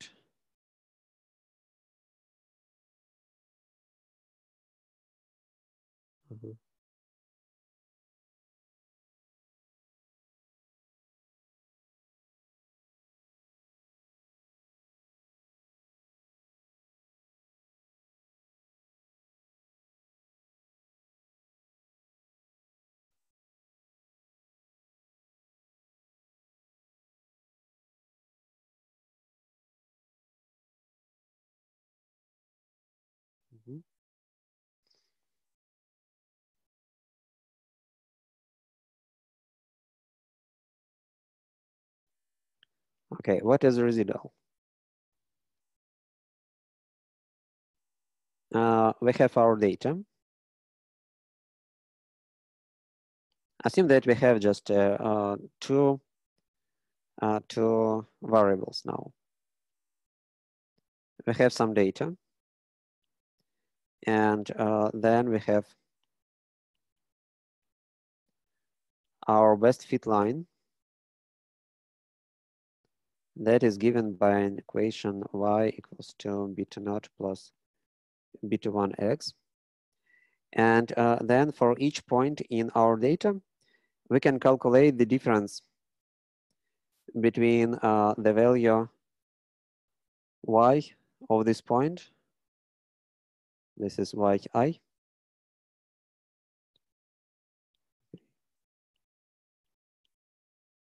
Assume that this point is point xi, yi. And this means that we have this is yi. And this value is our prediction. So this is prediction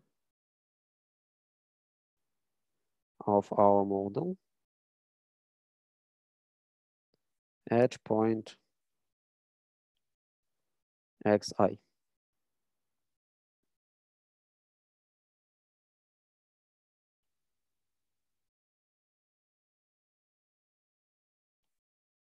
So these predictions are calculated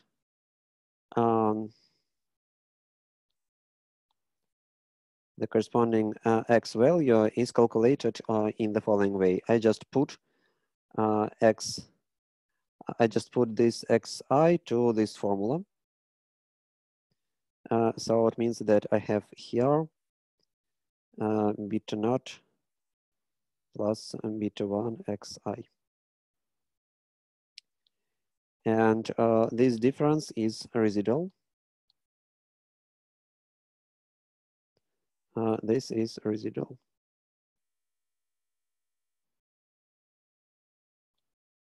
So for each data point in our data set, I can find the corresponding residual. Residual that corresponds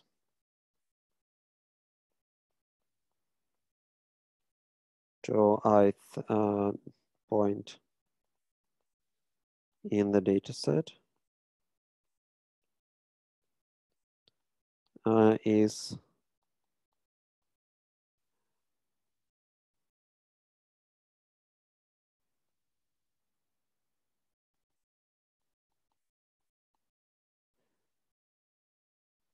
this value. Actually, either this value or the same value, but with negative sign. I'm not sure which one. What we can subtract from what. But this is calculated in this way.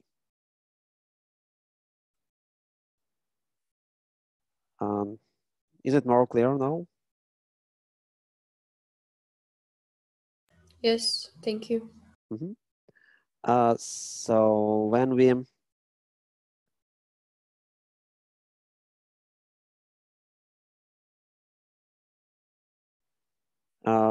we do this, when we run this command, it just uses the data from our data set, substitute them into the model, get prediction, and find the difference between the prediction and the actual data. And if actually, if you in fact have something like linear relationships, these residuals have to be, well, we can visualize them. Let us add these residuals to our data. So we can do it in this way.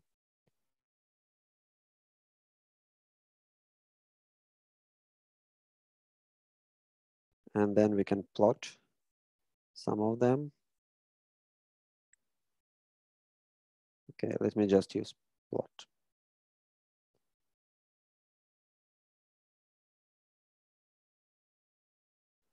For example, I will use some variable like this variable and residual, the corresponding residual.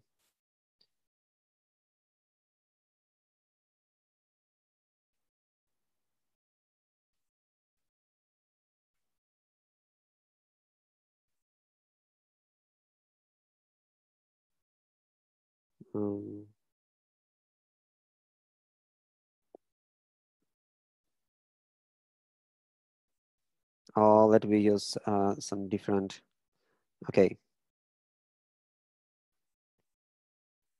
Let me use, for example, a written frequency here.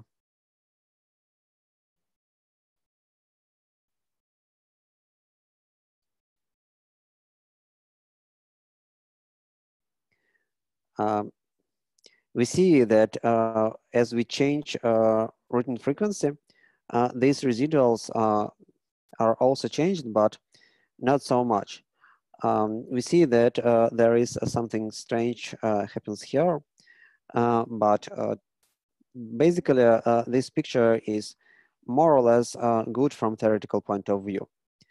What do I mean? Let us return again to our original to my graph. Let me do it again.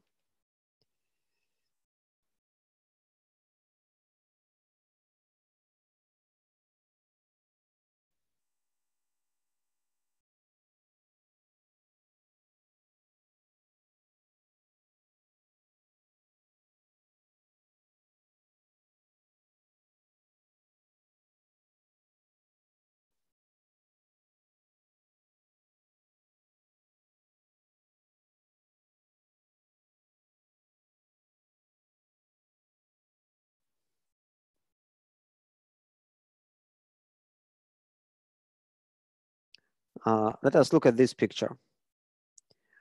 if I draw these residuals as a function of x, it means that I draw these differences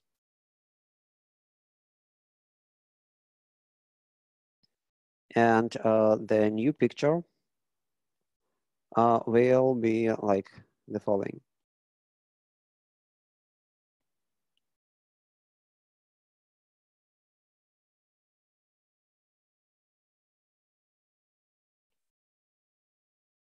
So it will be like point here, some point here,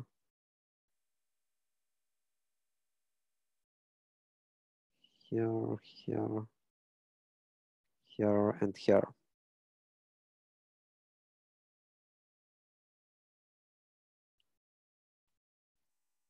So now this is x and this is residual.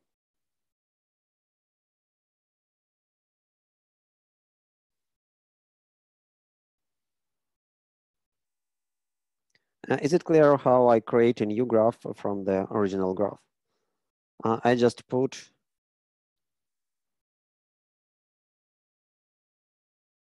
for example,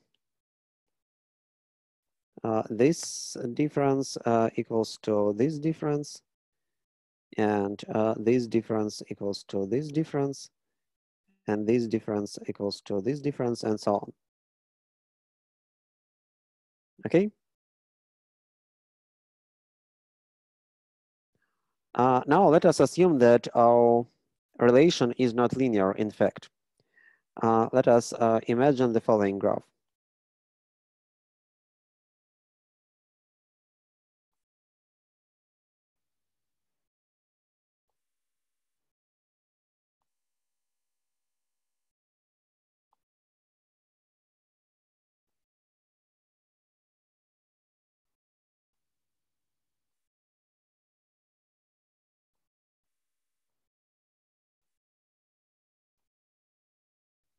Something like this. What happens if we do our linear regression? In any case, linear regression will give us some straight line, just because it is in our model. So we will get some straight line like this one. And what happens in the residual plots?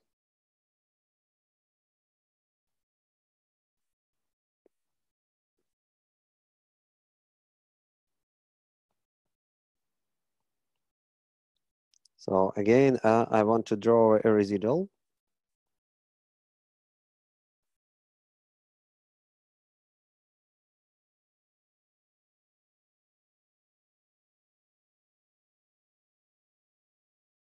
Yeah, we will get something like a smile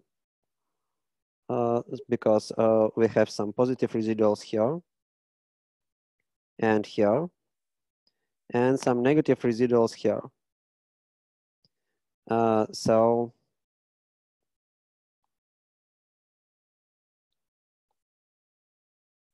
I will get some values like this.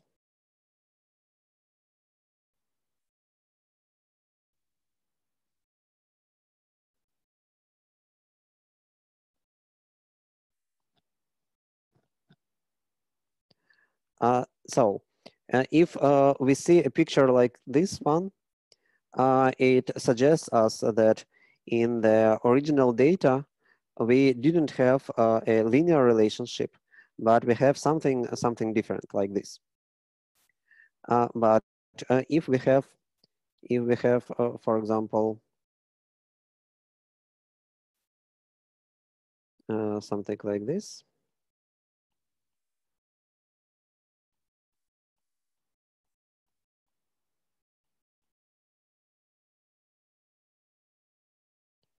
and we do the same thing, and again we plot a residual.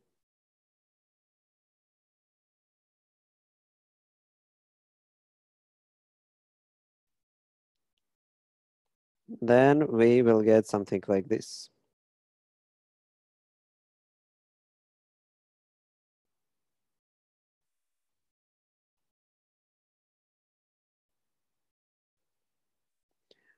So this picture suggests that we have a rather good linear relationship in our data. It is not a perfect linear relationship because we see that our points do not perfectly lie on the same straight line. But anyway, we see that this relationship is more or less linear. So when we increase x, we have the same increment of y at any points. And here we see quite opposite. There is no linear relationship. This is some kind of nonlinear relationship here. And we can see it in this residual graph due to this smile picture.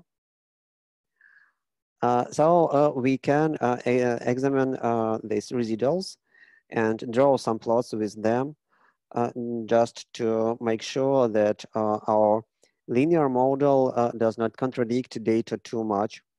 And if it contradicts data too much, probably we have to improve it in some way. Either add some additional terms or transform our data in some way. So we can think a bit about it. But anyway, if our model does not allow us to model the data that we have, probably we have to think about different model. This is usually used logic in this studies. So let us return to our R. Are there any question about this stuff?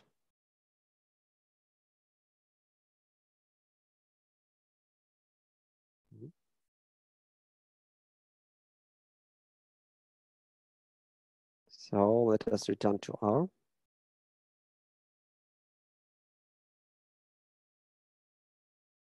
And here we see the residuals as a function of written frequency. What can you say about this graph? Are there any nonlinear relationship that is suggested by this graph, or everything is okay?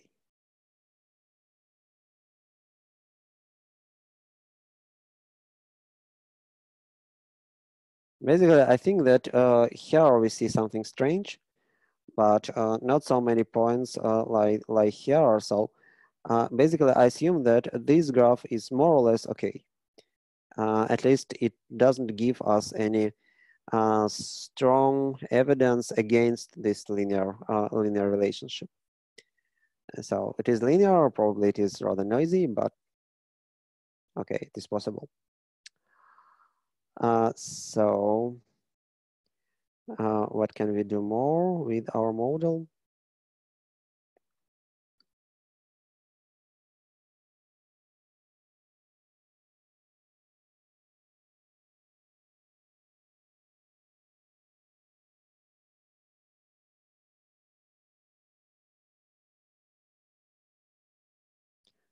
Sometimes you want to report the coefficient of these models. And to do it, it is useful to use a package that is called Stargazer. I'm not sure that it is installed for me. Let me install it. Stargazer.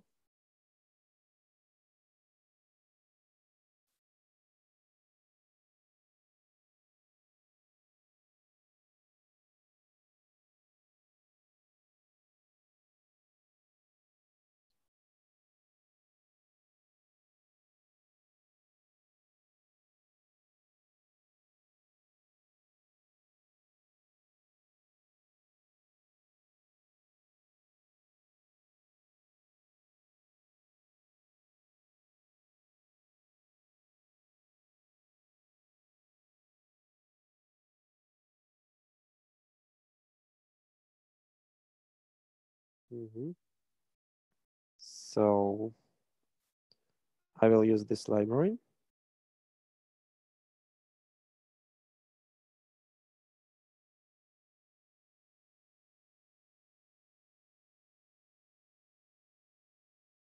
By default, it gives some text source, but I can ask it to give me some HTML.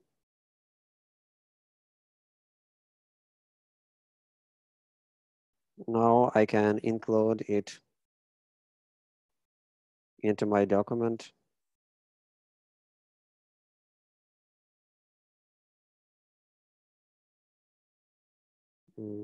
I think I have to knit it.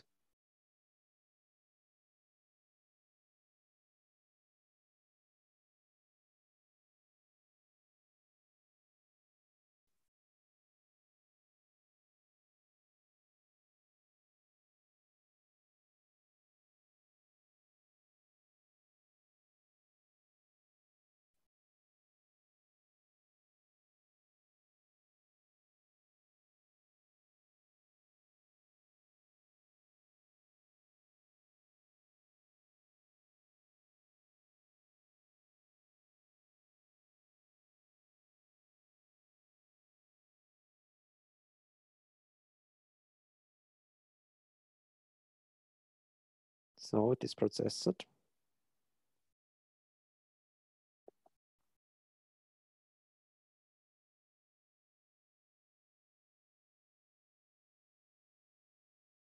Okay. And here is the result of our model. You see that it gives information about coefficients and their significance, and some other information that we will discuss later. So this is a useful package when you need to report the results of your regression in a way when you just can include these results into some paper that you write. Okay. Are there any questions so far?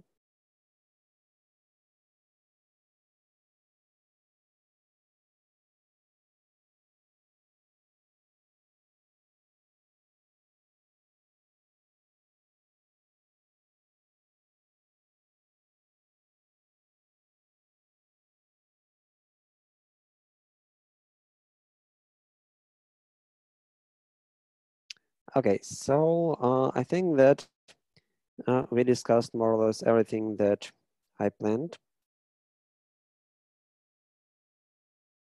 I think we can stop now if there are no questions.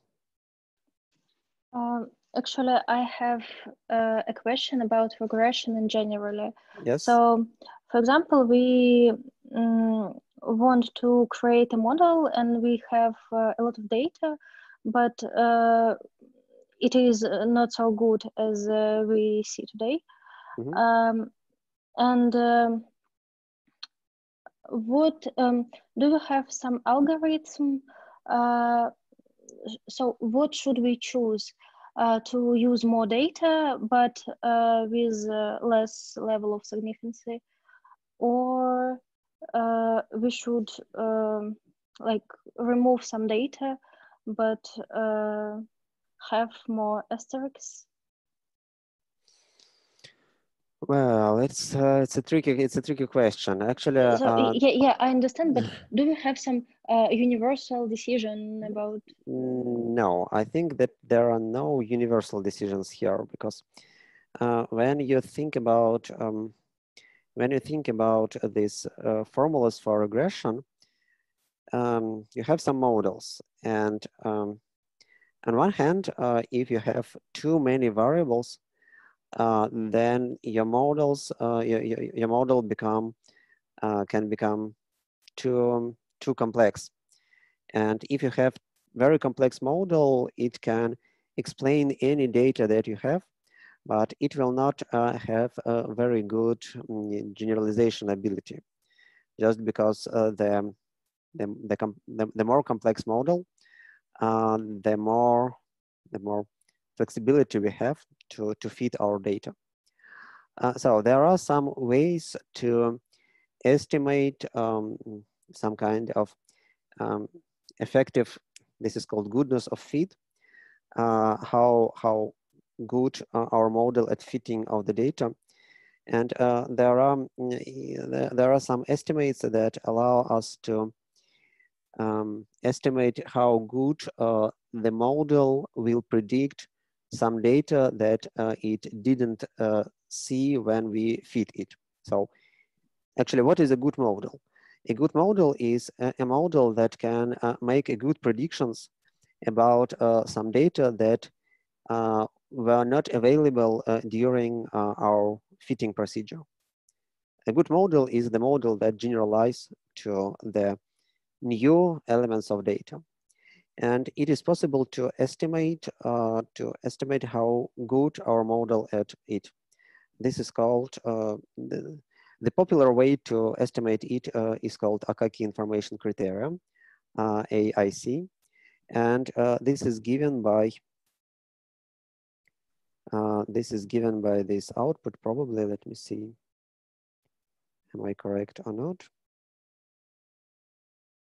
No, it gives only adjusted R squared. Then I will show you at the next classes how to find this AIC. So sometimes it is recommended when you choose between different models to compare these models using this AIC. But anyway, it is not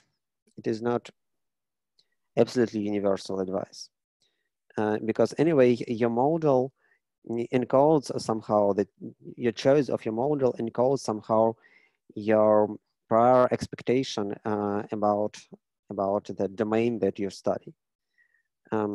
So okay, and is it possible to check if our data, if our model is good? So we use the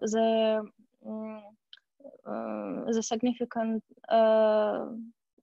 amount of our data, and then we just use the rest of it, like test group. Yes. To yes, this is an approach that is used in machine learning extensively. This is called cross-validation, when you feed your model to the part of your data and then test the quality of your model on the rest. Yes, this is actually what Akaki Information Criterion tries to estimate. Actually, personally, I like this approach with cross-validation because I understand how it works.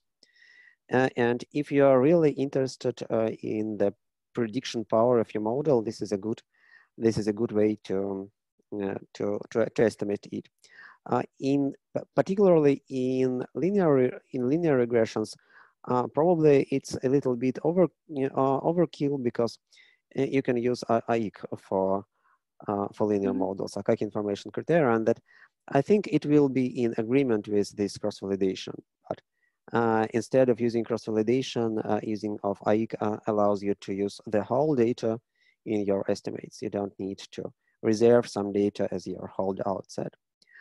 But in more complex model, this cross-validation is very useful.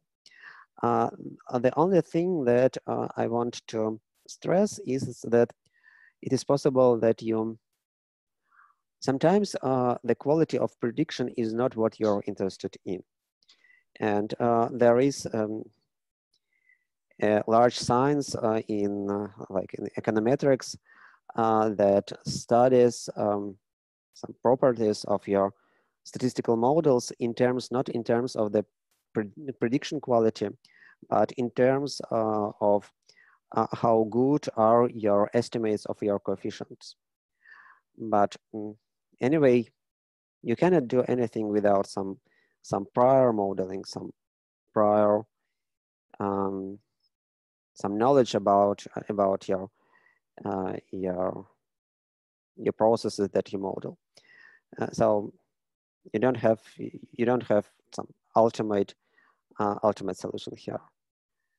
Okay, thank you. Other questions, please? Sorry, could you go over how you made that stargazer table appear in your needed HTML? It doesn't happen for me for some reason. Well, I don't know. I just added these results as is. I'm not sure. I'm not sure. Should it work or not?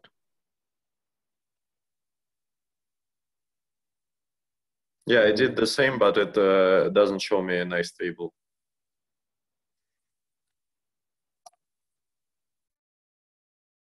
So you really knit to HTML, right?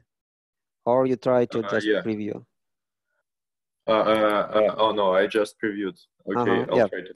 Yes, you see that when I just run this cell, I have this HTML. So when I do preview, I will get this HTML as well. But if I run this knit to HTML, then it works.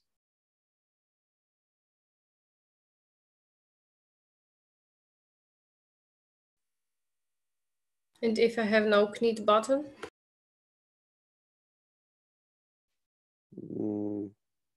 I see this preview button first. Yes, you can just click here, and then it will be possible to change it to knit. But then for me, preview button disappears, so that's a bit strange.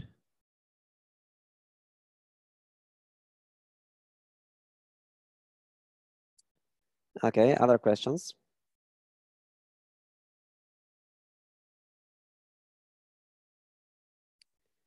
So if there are no questions, I think that's all for today. Thank you for your attention. Thank you. Bye. Thank you.